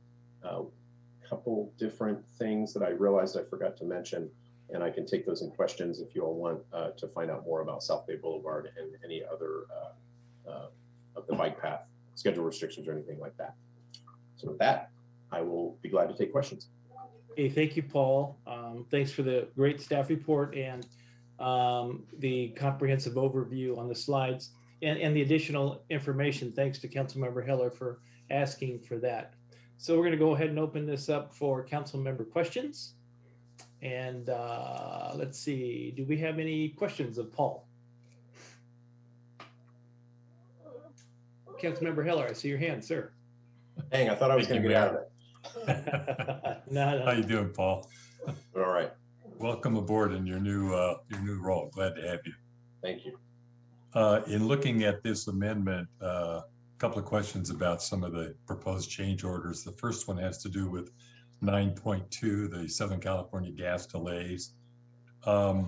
Dealing with public utilities and inspection agencies and so forth is always kind of troublesome. Can you explain to me what the process was in terms of notifying Southern California Gas about the progress of the work and who did that? And just explain a little bit about that. Yes, so Anvil Builders is responsible for, on a daily basis, alerting SoCal Gas to where they're going to be, when they're going to be within 10 feet of SoCal Gas's gas main. So then SoCal Gas is then responsible for getting a standby employee on site, and this is a service they provide just as, they're our gas provider. So as part of the rate that the city pays for gas and the customers pay for gas, that protects their utilities. So it's a communication process that's often handled by email. and Anvil generally has to be very specific about where they're going. So in some cases, Anvil has not necessarily met their schedule, and so SoCalGas has shown up, and then they weren't digging where they were supposed to. But in this particular case, a lot of times SoCalGas employees, their standby employees, would have required meetings or training that they would have to go attend in the morning, and so they wouldn't show up until 8 or 9 o'clock in the morning, even though Anvil had requested them in advance, which I think they have 24 hours notice that they have to provide. And so this was generally, these are an hour or two here and there throughout the course of the project. So it adds up after a while when you have a crew of Anvil size. An hour or two is very notable in terms of the amount of money that we have to pay. Okay, I understand that. That sounds kind of typical, unfortunately. Yeah. Dealing with public utilities. Is there anything in the contract or in the bid document saying that the owner would be responsible for delays by a third party, specifically utility companies? Oh, I have to confess, I'm not specifically familiar with that, whether that provision exists, but it is a condition.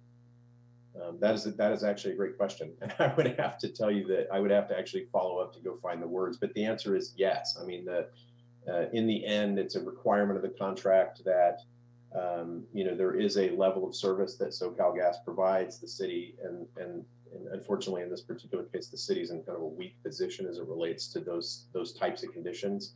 The contractor would view that as a changed condition from what they would have expected and what they would have bid. I know it's a little bit unrealistic, but unfortunately, in black and white, when we have those plans, we say you call them, they expect it, and then when those conditions differ, they come back on us and they ask for us to compensate them. Okay, I mean, to me, it seems like kind of a routine situation that utilities come up when you ask them to, and I've never seen a change where the owner is charged for that because it's a third party that we have no control over. I don't know about that one. The other one I wanted to talk to you about is the change order 16, the rerouting of the trench and so forth. And I appreciate all the detail that you went through here. This does seem almost like a comedy of errors, so lots of things that went wrong. In general, who's responsible to identify the lines that are found in the ground? The utility owner. Utility owner. So with the state water line, is there someone from the state who came out to confirm the location of the state water line? Yes. Yes, they mark it for the USA program, and then they were responsible for it. And then Anvil would pothole it. And unfortunately, it was originally marked, and they came back and remarked it, and it was in a very different place. And then when Anvil went to pothole that utility, it was actually under the utility that they potholed, so that they thought they had gotten it. They thought that was the line because that was where it was marked. And then when they started digging, it was actually lower. The state water line was actually lower than the utility that they had potholed. So did the state mark it incorrectly, or how did that? Yes, the state is responsible for, or whoever the state might contract for, marking their utilities. Okay. What else? Okay, those are my questions on that. Thank you, Paul. Appreciate it. Hey, thanks, Councilmember Heller. Councilmember Barton. Hi, Paul. It's nice to have you back. Thank you. Thank you. I was intrigued by your slide at the beginning of your presentation about the progress on South Bay Boulevard, and that it has now arrived at the plant, because this morning I was coming back from swimming at Cuesta, and I looked over and saw all these guys in a giant square hole, and I wondered what they were doing, but now I know. So thank you. No problem. No problem. And just since you asked about South Bay Boulevard, and maybe you should wink at me and say, when's that going to be open? I was going to ask if she didn't. So as you can tell, that work is going very well. And one of the things that's interesting about underground work is and it took me a long time to learn this as I did more and more projects, was that about the time that everything gets backfilled and I think they're done, it's like a month later before they're actually done. So we have committed to have that road fully opened by the end of April. We beat it, but we want to be out of there by the end of April. We've worked with Anvil, and that means fully paved. Final paving, that's what we've agreed to with Anvil. They may need to come back and stripe, so that would be a later activity, but that won't be as impactful. But the one thing I do have to say is, so that's the joint trench crew. Then those guys are going to go over to Atascadero Road, and then we have a water line relocation that we have to do in the intersection of South Bay and Quintana. We can't do that in the current traffic configuration. So we'll be back, and that won't be as impactful as this full closure. In other words, we will not fully close the road at that time. It'll be a localized traffic restriction, most likely done at night, and it would be open during the day. So we will not be impacting our friends from Los Osos and disrupting traffic going between Morobey and Los Osos for school. Well, thank you for being upfront about that. I try. Yeah. Councilmember Ford. Thank you, Mayor, and thank you, Paul, for that great report. I'm excited for that to reopen, so that I think the whole city will jump for joy when we can return to somewhat normal there. Yeah. And well, I should say cities, Los Osos as well. I do have a follow-up question to Councilmember Heller's question about SoCal Gas. And I know that it was found that there were no grounds for reimbursement. Can you explain a little bit more about who decided that there was no grounds for reimbursement, and just give us a little bit more information about that? Yeah, I may need some assistance from our city attorney in terms of the grounds for reimbursement. That would go beyond my scope as a program manager, but. You know, I have to come up with an analogy, and I was thinking, Councilmember Heller, as you asked that question, you know, this is similar to if you have a contractor working on your home and you need a utility company to come in and you've arranged for something to happen.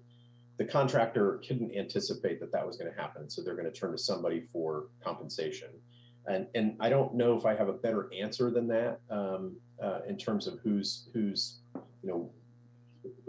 responsible for that. And Mr. Newmayer has come on to help me out with this particular one, because again, I'm kind of I'm over my skis on the grounds for compensation. So the issue really is, who should be paying for it, the contractor or the city? And, one could go back and forth on this, but at the end of the day, if the utility company is not showing up timely and they're not going to provide reimbursement, then it's an issue for the city and the contractor to sort out. It's not really the contractor or the city's fault, to be honest. It's the utility company. And if they're not going to provide compensation, then I think Mr. Amico had a good analogy on, as we're waiting for the cable company to come out and they take 6 hours and then never even show up. I mean, you're still waiting when they come the next day. So unless we have a contractual provision that the contractor is supposed to basically cover that cost, which is not necessarily intuitive, then it would generally fall on the city.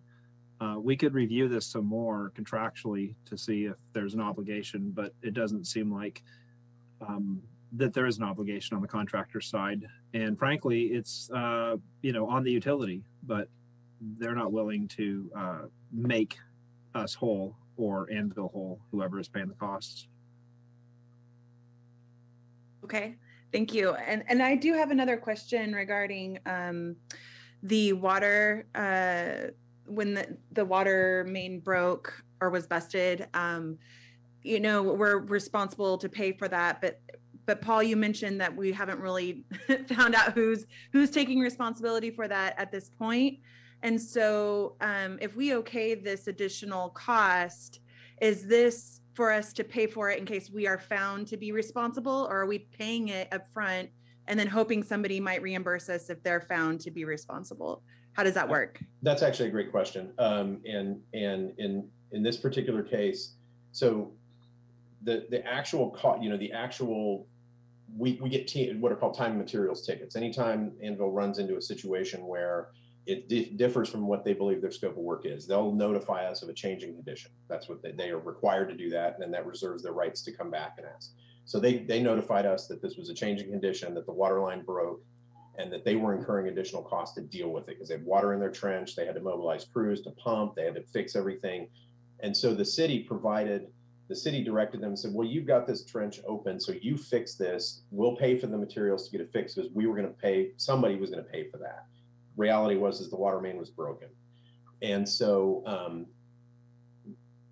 all of the additional costs, all those T&M tickets, we've set those aside and said, we'll go and discuss those later. We'll discuss those at a later date, and we will come back and figure that out. At this point, our position is that Anvil got into this particular situation, and they may have been a little bit aggressive around that water main and broken the water main. So it's just one of those cases of, you know, there are a lot of different little things that happen in construction as we go along, and we'll end up in the end sort of going through and negotiating around a lot of different things as we go. So you know, it's like I said, the case isn't closed on this, but we haven't lost anything by agreeing to pay for the actual repair of the water main. We needed to get that done, and the reality was it was broken, and they claim it was through no fault of their own. We might disagree, and we can discuss the other items later. Okay. Thank you for clarifying that as much as you could. I appreciate that. And, you know, and I always think of it as like, you know, when you pay a bill, once you pay it, it's really hard to get reimbursement. You know, right. It's one of those situations where it's like, if you hold out, will somebody else pay for it? But I understand the position that we're in, but thank you for those answers. Thank you, Councilmember Ford. Paul had a follow-up question on the WIFIA site visit. Mm-hmm. Of course, WIFIA is, you know, administered through the EPA program, and they're providing approximately half of our loan proceeds. Was this a routine site visit, or were there issues that they came out to review? This was a routine site visit. And just specifically, what were they looking at or looking for? So they were looking for, you know, our loan has certain provisions. We have to use American iron and steel for certain pieces of equipment. We have to have certifications for those pieces of equipment. In the case of the WRF itself, there were valves that are manufactured there. It's actually these very specialized valves, and so they wanted to get the certification. So they need to come and actually physically view the valve. They got to view the cert. There's also requirements for labor, Department of Industrial Relations, and so on. So they need to look at the certified payrolls, make sure that we are following the Davis-Bacon rates that we agreed to in the contract. And then I think there were a couple other administrative tasks that they, you know, just that they conduct on their routine site visits. The timing of this visit was just because the federal government has now relaxed their travel rules. So now they were able to actually come and travel. They would have loved to have been here, you know, months ago, but they couldn't. So were there any issues that they found or concerns that they had as a result? Not at all. Not at all. They were, our colleague, Steve Mimiaga, who is our construction manager, he always conducts a great tour of the WRF. I'm sure a lot of you have been on it, and he did a fantastic job educating them about what we're doing here. They were very interested in it, took a lot of pictures. We got the certifications, we got the payroll in place. And so then we were able to take them around and show them the pipelines, and they were very pleased. So great. Went very well. Good job. Appreciate that, Paul, very much. Okay, Councilmember Heller, did you have your hand back up? I do have one last question Yeah. I forgot to ask. Also, if I did the math correctly, we approved this change order. The contingency for the piping project basically goes to zero, and the remaining contingency for the sewer plant is about $80,000. Is that right? That's correct. So you're looking at the budget now, so you'll be bumping up the overall program budget, or are you going to take money from the recycled water project and make that part of the contingency for piping, or what's the plan? The current plan, we haven't, we're still in the middle of it right now in terms of calculating what we call the estimated completion, or the EAC. So what the budget request would be from council. We don't quite have a strategy, a fully baked strategy on how we want to do that. There is contingency in the recycled water component. My colleague Elaine Simmons, who oversees a lot of that, she and I had a discussion about that. She's reluctant at this point to dig into that because that project is still in the early definition stages in terms of the design and the actual, you know, pilot injection testing, though that is an option. So we're still looking at options. We're still looking at what goes into that estimated completion, known change that we have in front of us. We're getting close to the end of the water reclamation facility, so there may be some opportunities there, cost savings there. So as we kind of put all these ingredients together, we'll be bringing that back to council to discuss how we develop the budget, what that budget request is, what contingencies, how we're going to replenish those, why those are appropriate. So we could take it from the recycled water, but we're in the middle of that analysis right now. If you'll just. Thank you. That's my last question, Mayor. Thank you. You bet. No worries. Okay, we'll go ahead and go to public comment. This is public comment for item C-1 on the agenda. Any member of the public wishing to speak to this item, public comment is now open. And Highland, sir, do we have any public comment? Thank you, Mr. Mayor. We have one raised hand from Betty Winholtz. Welcome, Betty. Thank you. This is Betty Winholtz. My question is regard to number 16. You were talking about reimbursement from Southern Cal, but what about reimbursement from those who marked the piping wrong and therefore got us into the state water pipeline? That must have cost some money. And my other questions have been answered. Thank you. Thank you. Highland, next public comment, sir. Thank you, Mr. Mayor. We have no more raised hands in the queue. Okay, I'll close public comment, bring it back. And Paul, did you want to quickly address, I think you talked about number 16 and the mismarking issue. You want to just repeat? Yeah, I mean, it's similar situation to, it's a similar situation to Southern California Gas, not, I mean, similar but different, right? It's the utility owners responsible for marking it. And there's also a concept that if the city would have paid for it otherwise, then it's fair to, if we would have known about it in design, if everything would have been accurate, we would have identified that, then the city would have paid anyway for deepening that sewer or deepening the pipelines. Potentially could have, it could have been done a little bit differently, but unfortunately it's like a lot of things, trying to seek remedy from an external agency, it's going to be a lot of time and effort to do that. And in the end, had we paid to deepen the pipelines anyway, it's kind of a gray area in terms of, it's a heavy lift to try to get that reimbursed. I would just say it's a lot of time and effort to be able to do that. Gotcha. Thanks, Paul, for the excellent report. I do appreciate it, and for taking the time to answer all the questions in detail. With that, Council, I'll entertain either further discussion or a motion on item C-1. What's your pleasure?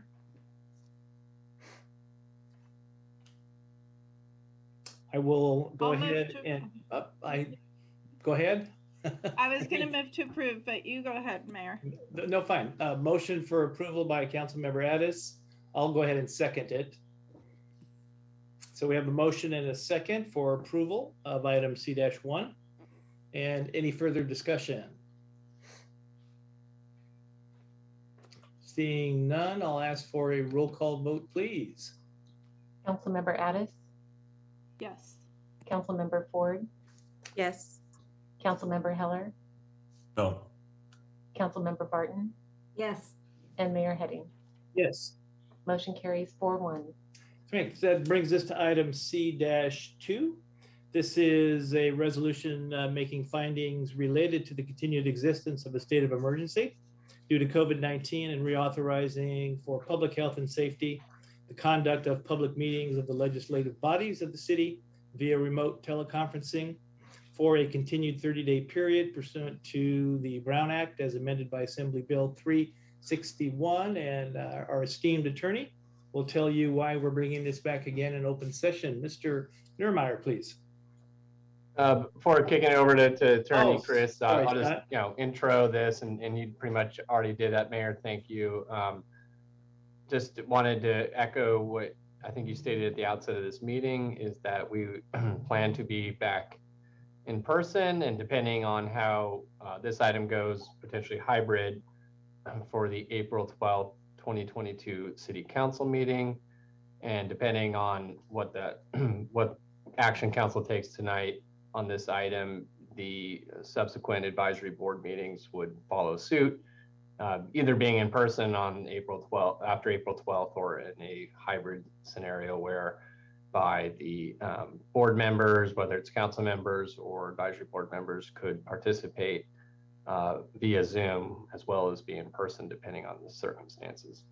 We appreciate the community's patience. I know a lot of people had been hoping we'd be here sooner, and we certainly did as well. We thought we were there a couple times, and of course, COVID-19 doesn't care about plans. It has its own approach to how it's going to operate, and we just live in its world.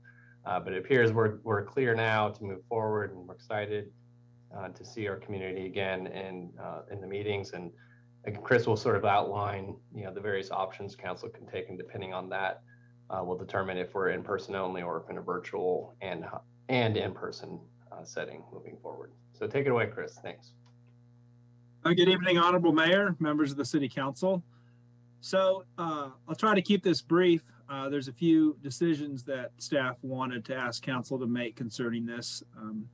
As we all know, starting in March 2020, there's been a COVID emergency that has allowed cities, counties, public agencies to hold Brown Act meetings through teleconferencing through some relaxed rules. And the latest authority, the current one the city's operating under, is that every 30 days, the city needs to pass a resolution basically affirming that there continue to be conditions for public health and safety to allow teleconferencing. So the latest resolution that was approved by the City Council will expire at the end of this week. And so we have a resolution before the council for another 30 days. So as the city manager said, the Brown Act bodies can continue to meet through teleconferencing up until April 12th, when there'll be the inaugural in-person live meeting by the City Council. And so between now and April 12th, there will be some other Brown Act bodies that the city staff is recommending still be allowed to meet virtually. So that's the purpose of tonight's resolution. But then we have the larger question of moving forward from April 12th onward. And, of course, we don't know where the trajectory of COVID-19 will take us, but as conditions continue to abate, staff's wondering if council wants to maintain the option of Brown Act members being able to, if they feel they need to quarantine or they don't personally feel that conditions warrant for them to personally show up, can that Brown Act member, whether it's a planning commission member, a council member, advisory board member, can they teleconference in, and then presumably other members will be there in person. And so to allow that option, the staff would need to bring back, another resolution in the next 30 days. The intent is to allow hybrid meetings moving forward for at least members of the public, which does not require the passage of one of these resolutions, and to allow directors or staff to Zoom in if they need to quarantine or they just feel that conditions have changed and they'd rather socially distance through teleconferencing. Again, the resolution doesn't need to be passed. But the big question is what is council's desire for allowing individual Brown Act members, whether it's council members or planning commission members, to have the option of teleconferencing? If these resolutions don't keep getting passed every 30 days, that option isn't available. So staff recommends the resolution be passed tonight, so we have another 30 days. The intent is to have in-person meetings April 12th, but should staff bring back another one of these AB 361 resolutions within that 30-day window, and the reason would be, like I outlined, for Brown Act members to choose if they wanted to teleconference or not. Otherwise, as the report indicates, conditions continue to abate, and I know we're all looking forward to having the April 12th in-person meeting. Great. Thank you, Chris.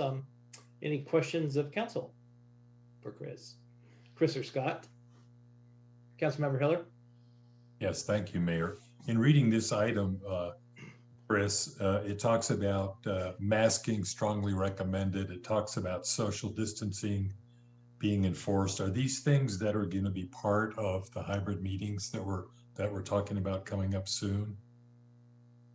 So my understanding is that the city will be following the state rules now. The county has no longer any rules that my understanding is that they have in place.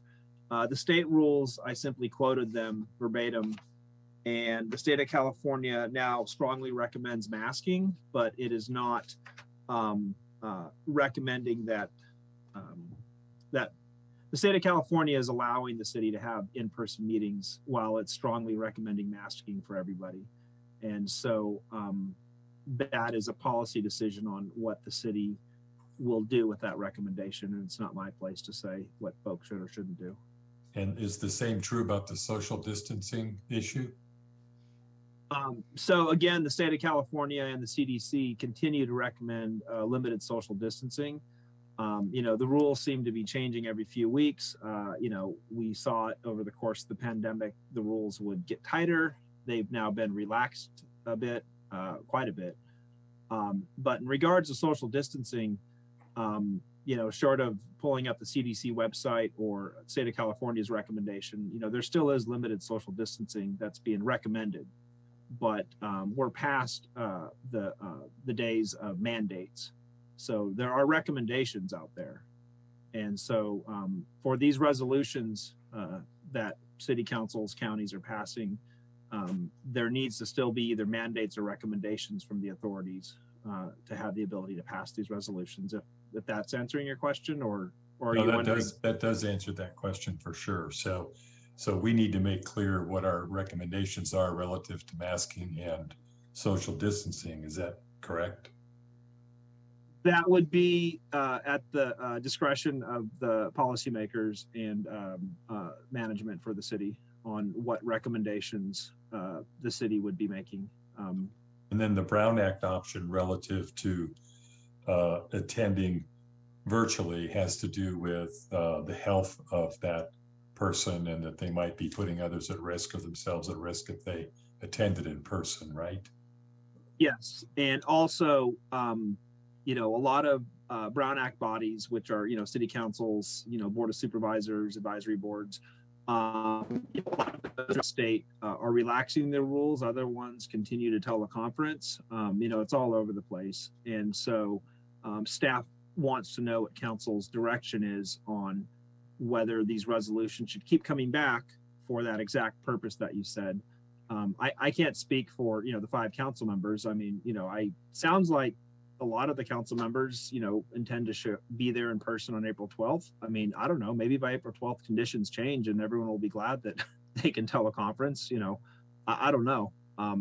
But yes, essentially it would leave it up to the Brown Act member to decide whether they want to teleconference or show up in person. And then if you show up, you know, whether you wear a mask or not is something that's outside of my purview, other than I can state what the state of California has said. Right.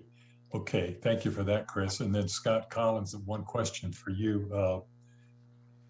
I think this particular agenda item mentioned that people will be able to call in and do public comment on an audio basis rather than coming to the meeting. Is that going to be something we're going to continue doing in the future, you think, or is this a pandemic related thing? Great question. I think the state anticipated these kind of questions and I think has more flexibility for the public than they do for, you know, the Brown Act body. Chris could correct me if I'm wrong on that, but it seems like we'll be able to provide that hybrid setting for community members for the foreseeable future, where you could use the call-in feature or Zoom feature. And I don't want to speculate, but it seems like we're going to be in that realm for quite some time because I think the state has found it enhances the ability for the public to participate and participate in the decision making and the public meetings. Right. Okay. Thank you. Those are my questions. Thank you, Mayor. Yes, Councilmember Ford.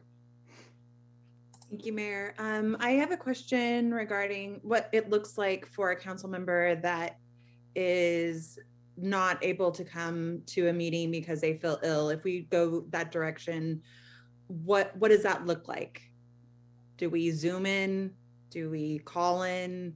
Are we on a screen? Like, what is that? Great question. Dana and I were having a debate about it earlier today. We had touched base with AGP like before the Omicron. So I don't remember when that was, last fall, I guess, when we thought we were on the cusp of coming back into person, and then COVID had other ideas. And I think it will look a lot different than what it looks like today. because we're all on Zoom. But once we go back into the room, the vets hall, that becomes the focal point. And my understanding is Zoom would sort of be a telephone. So you think of it that way. You would be interfacing if you were a council member working from home, if you weren't able to attend. You'd be interfacing with Zoom, but the community would just hear your voice if you were speaking on an item. And so there's some coordination that would be required between AGP and the staff to ensure, and whoever the presiding officer is, to ensure efficient flow of the meetings. So it wouldn't look like what it looks like today. I can say that definitively. What it exactly looks like, we're kind of like, okay, April 12th will be interesting, Okay, really go ahead. No, it's really a cost and technology issue. If Vets Hall was wired for, the latest audio video capabilities, then sure, it could be different. But frankly, it's a question of cost, and the city currently doesn't have the equipment to be, as the city manager pointed out, putting up big video screens and having lots of video cameras in Vets Hall. Yeah, and it's also, there's a plug-in feature to the existing system that has some limitations, and it's beyond my ability to explain, honestly. But Chris is correct in that there are upgrades that need to take place at the Vets Hall facility, period.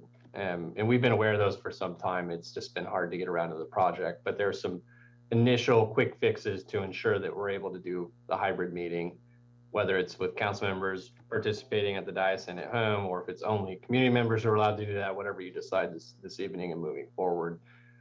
We have the quick fix to make it work.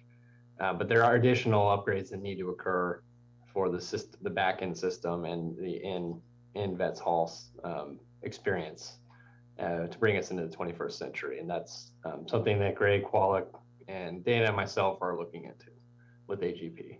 The technology is certainly there.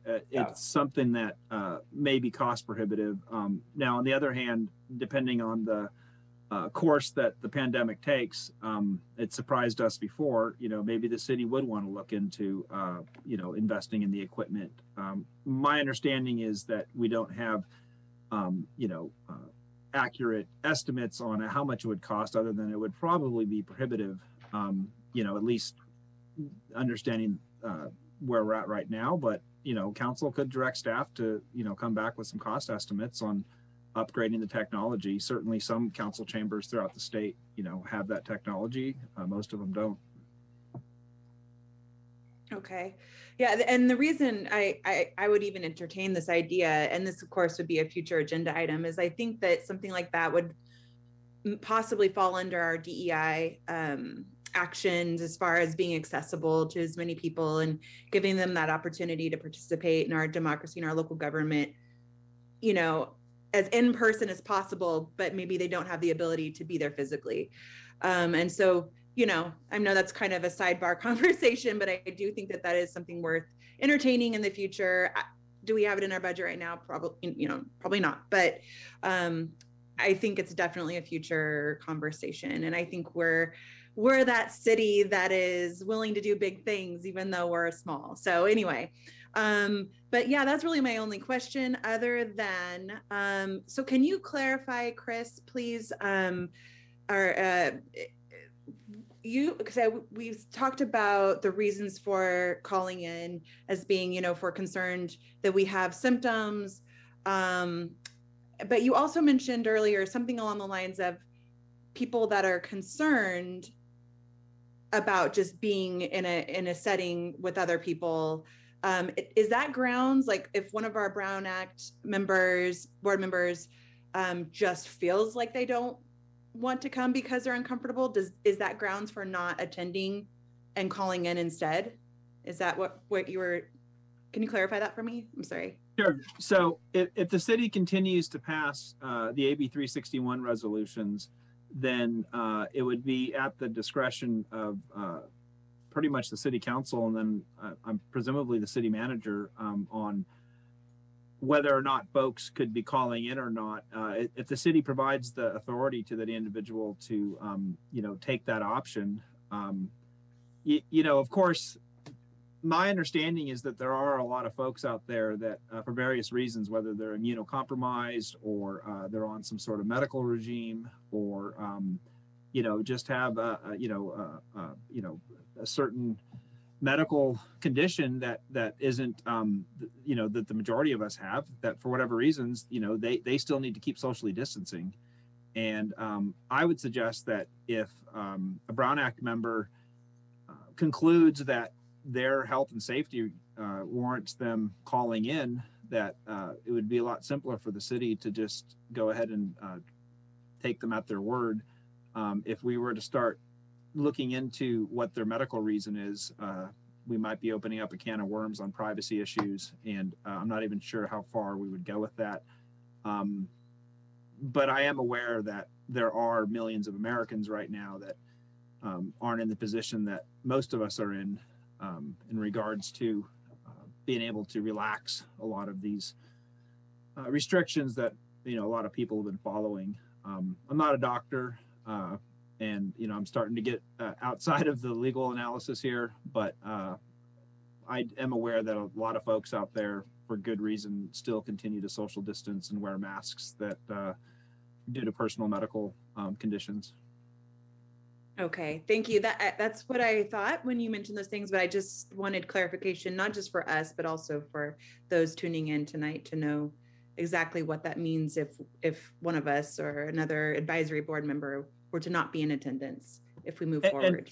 And it just also can be as simple as somebody might have been exposed to COVID, or they actually have COVID, and they're following the recommended quarantine timeline, and they don't want to show up at the meeting and possibly infect other folks. So okay, well, that answers my questions. Thank you, guys. Thanks, Councilmember Ford. Other questions? Looking for hands. Chris, I just want to be clear because I think I got a little confused. It's my understanding that these are questions, yes or no. I assume we do not have the technology to appear virtually via Zoom and have ourselves shown on a screen. I'm assuming that right now. So the assumption would be that this would allow a member of the Brown Act body to call in if they determined of their own volition that they were either exposed and needed to either isolate or quarantine, or two, were high risk and were uncomfortable coming because of that high risk condition. Is that true? Correct? Yes. Okay. And then secondarily, the city is not going to be in the position of vetting that individual with regard to their health status. Is that correct? I'd strongly recommend the city does not engage in vetting someone that says that they need to call in.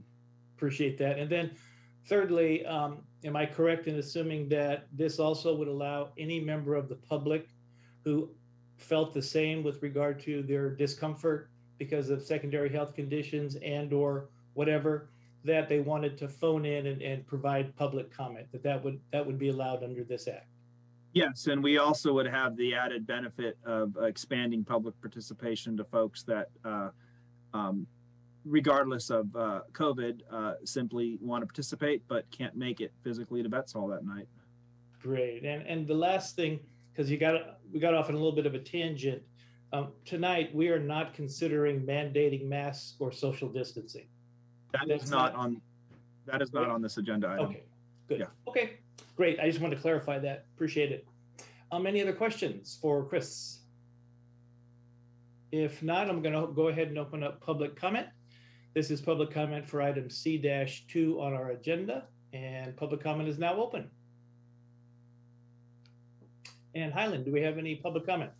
Thank you, Mr. Mayor. We have one raised hand from Betty Winholtz. Welcome, Betty. Thank you. This is Betty Winholtz. I just want to say I can't see us going, after we open on the 12th and we get our board meetings going. I would hope that this would be what members that are participating on boards would continue to do, and they would show up and meet the public face to face, and that would be, I'm not trying to downgrade COVID, but in a sense, if you have the flu, you stay home. And so if you don't, then you come to the meeting. And so I'm hoping that that's the attitude with which our leadership would take, both in terms of the council and our different board meetings. Thank you. Thank you, Betty. Next public comment, Highland.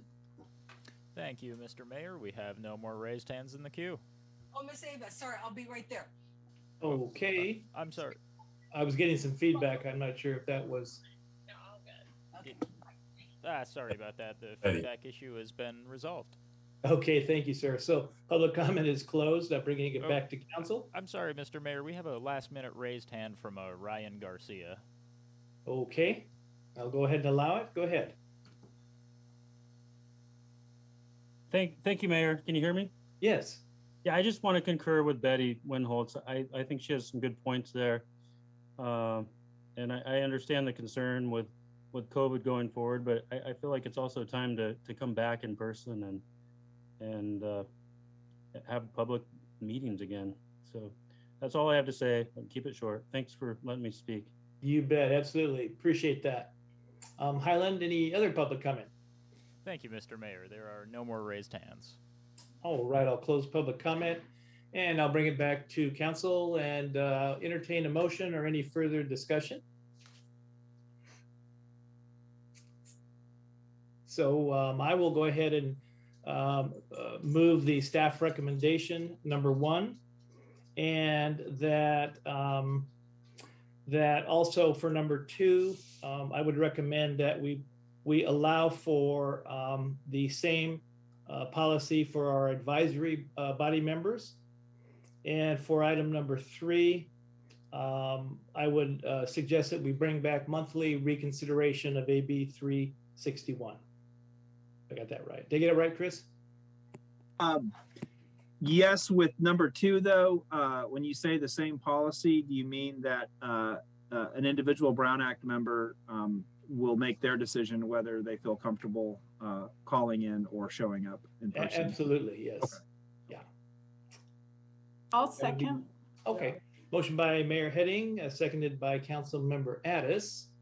And any further discussion? I just have one. Yes, go ahead, please. No, Councilmember Ford had her hand up. You do too. Councilmember Ford. All right. Thank you, Councilmember Addis. I just want to say I'm excited about being in person. You know, I think that we've all said at some point that we're all tired of Zoom. We're all tired of seeing each other on these little screens. And I think that moving forward with these 3 choices is not saying that we don't want to be in person. I definitely will do my best to be there at all costs, and except for, you know, of course, if I've got COVID or been exposed. But I think it's also a great way to make those who feel uncomfortable feel comfortable to still participate in our meetings. And I think that that is what it's all about. I feel it's welcoming to our whole community, and I think that that's important. So being accessible, but at the same time being willing to show up, I think if we can, is extremely important. So I encourage, you know, our council members and fellow advisory board members, if you can, please attend in person. Our community has been asking us to. They're excited to see us in person, and I hope you're just as excited to see our community as well. And that's all I have to say. Thank you, Councilmember Ford. Councilmember Addis, I see your hand. I'll just reiterate the same comments, but also say that I'm very glad that we are opening the possibilities for the public participation. I think that's critical. I'm really glad the state has finally recognized that there's numerous ways to participate, and I think for a community like Morro Bay, it's important that we be as flexible as possible. And we do have agenda item D, future agenda items later, and I hope Councilmember Ford will bring her ideas back at that time. Thank you, and I'll see if I'm unmuted. Good. I'll just make the comment that, you know, for me in the past, if I were ill and had to be home and there was a council meeting, I couldn't participate. So this allows the opportunity for us, if we're well enough, but ill to the point where we have some kind of contagious viral entity, be it COVID or whatever, we have the opportunity to participate. And it also opens up significant opportunity for the public who may not feel comfortable to call in and continue to participate. So obviously I'll be supporting the motion because I think I was the second or I made the motion. Okay, any further discussion on this item? Very well, I will go ahead and ask for a roll call vote. Councilmember Addis. Yes. Councilmember Ford. Yes. Councilmember Heller. Yes. Councilmember Barton. Yes. And Mayor Heading. Yes. Motion carries 5-0. Thank you for that great discussion. Very much appreciated. Brings us to item number C-3. This is the, whoops, gotta find my place here. Purpose statement for the City Council Subcommittee on Climate Action. And I'll turn it over to Mr. Collins and we'll go from there. Thank you, Mayor, council members. Brief presentation here. I want to thank Community Development Director Scott Graham for meeting with the newly seated subcommittee members on climate action. Councilmember Ford and Councilmember Barton met last week with the community member Don Maruska, who's been doing a lot of work in climate action as of late, and brainstormed ideas around a general purpose statement for the subcommittee, which the subcommittee was tasked with by council at the last council meeting, to come up with as clear a statement as possible to ensure to both the subcommittee members and to council and to the community what they're going to be working on. So I think they came up with a pretty clear purpose statement, and associated with that, targeted subcommittee activities. I won't read all the activities, but they kind of support the general purpose statement, which is to engage the community to support successful implementation of the city's climate action goals and reduce the adverse impacts of climate change on our quality of life. And then there's 6 activities related to that purpose statement. Scott Graham participated in that. Obviously, the 2 council members on the subcommittee participated in that discussion. So happy to turn it over to them if there's any questions from council. That's all I have. Thank you.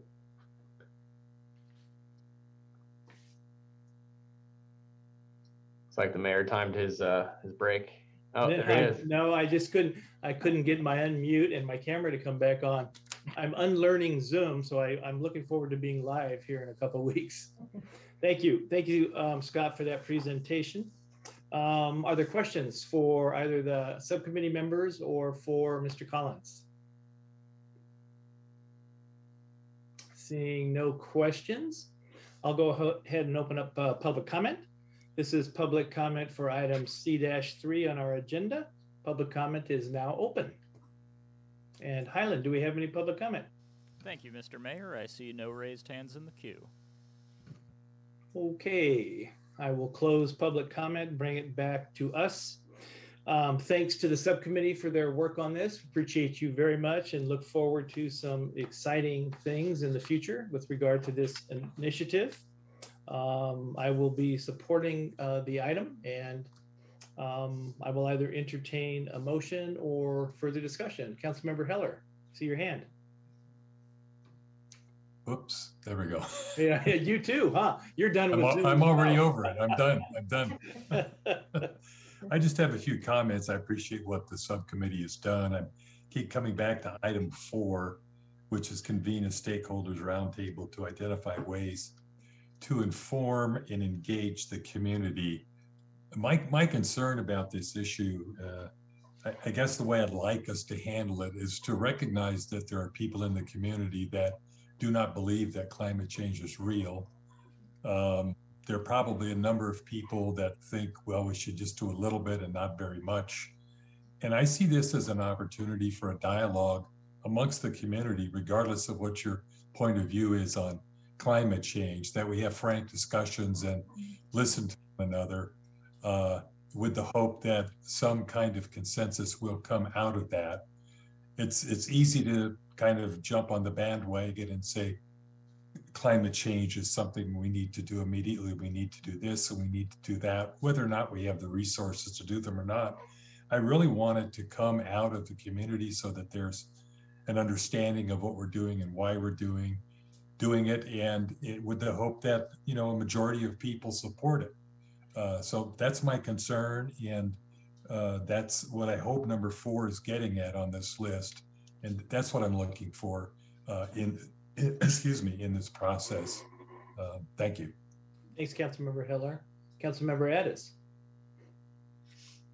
I was just gonna move to approve this item. Okay. Motion to approve item C3.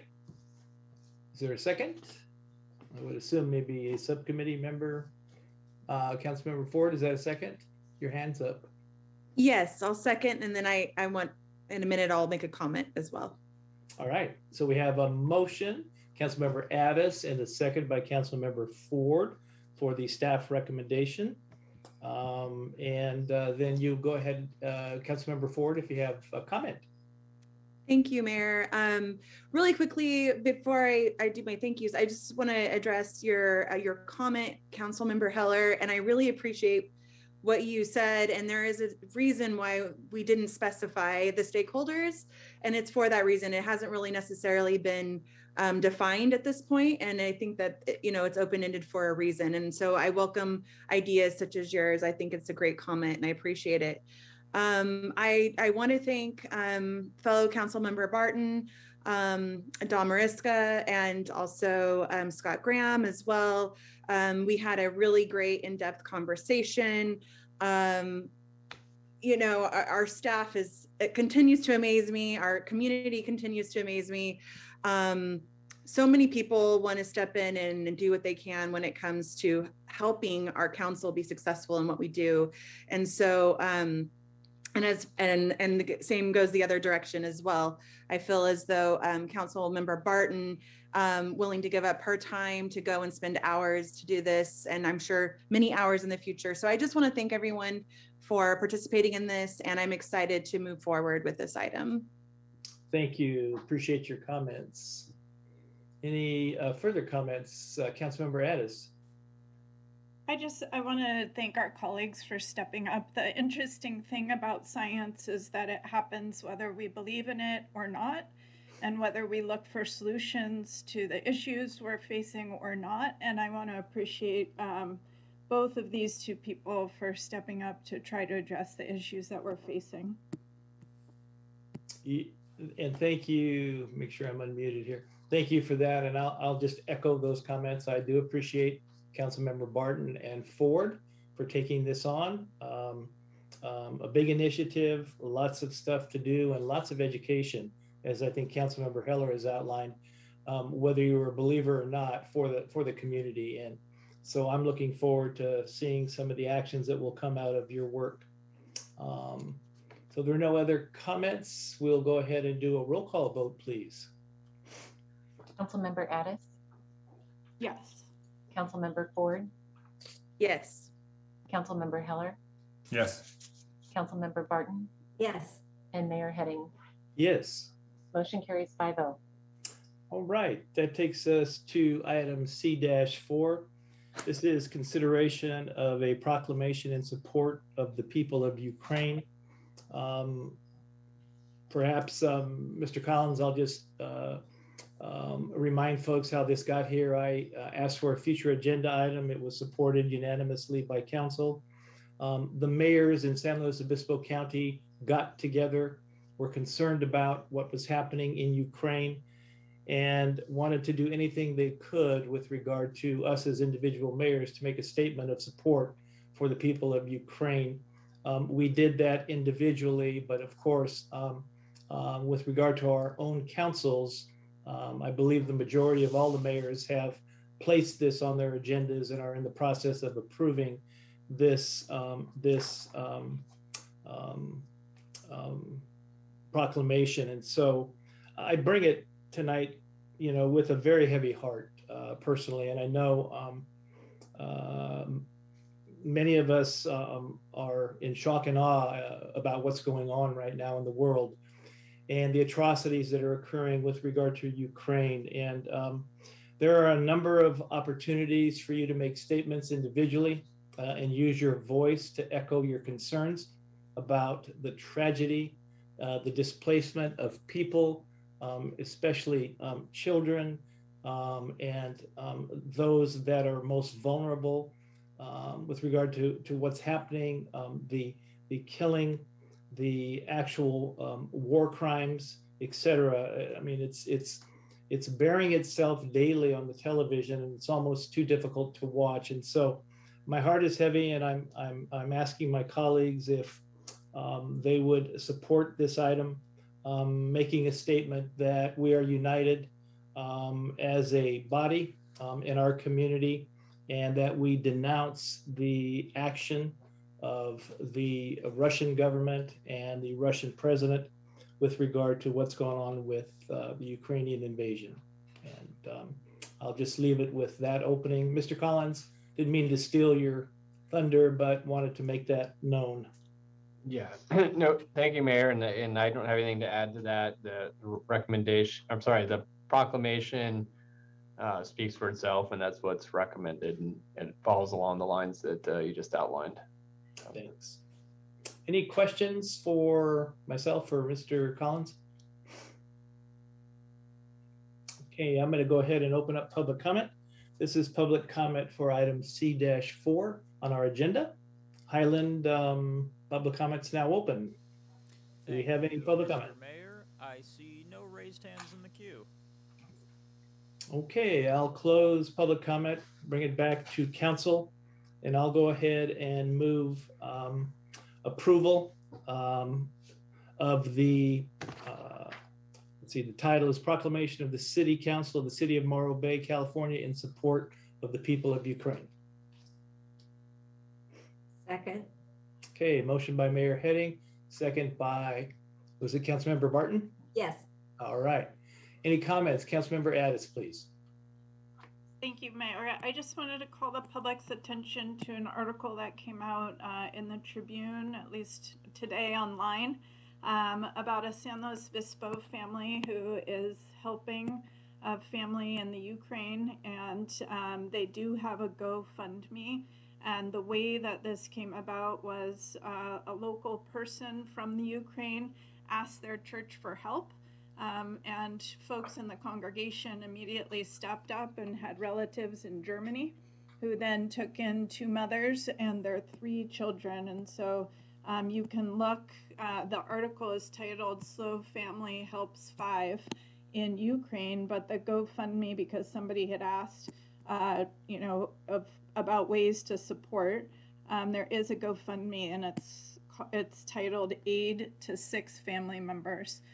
So it's 2 moms and 3 children that have escaped to Germany and are staying with the Cardell family in Germany at this time. And the Cardell family, many of you know who Amy Cardell is because she's been a writer in this community. So I want to say that that is one of many, many avenues to support and to support locally.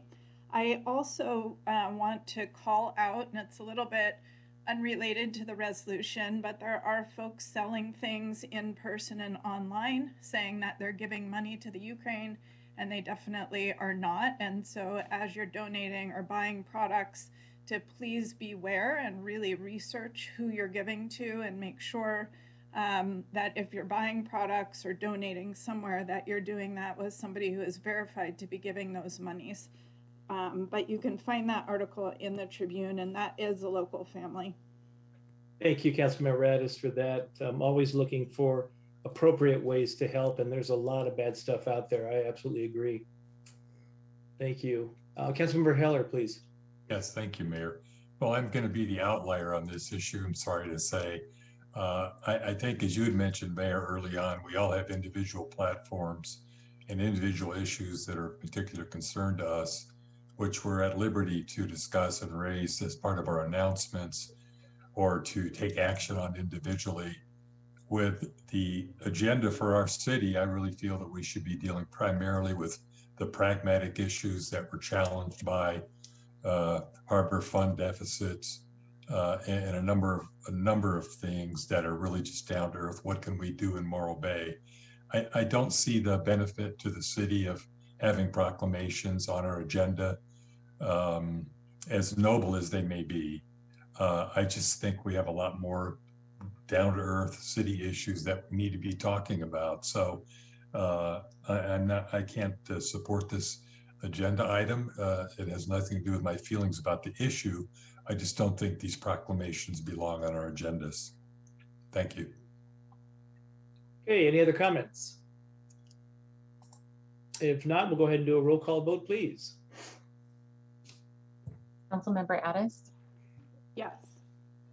Councilmember Ford? Yes. Councilmember Heller? No. Councilmember Barton? Yes. And Mayor Heading? Yes. Motion carries 4-1. Thank you. That takes us to item D, council declaration of future agenda items.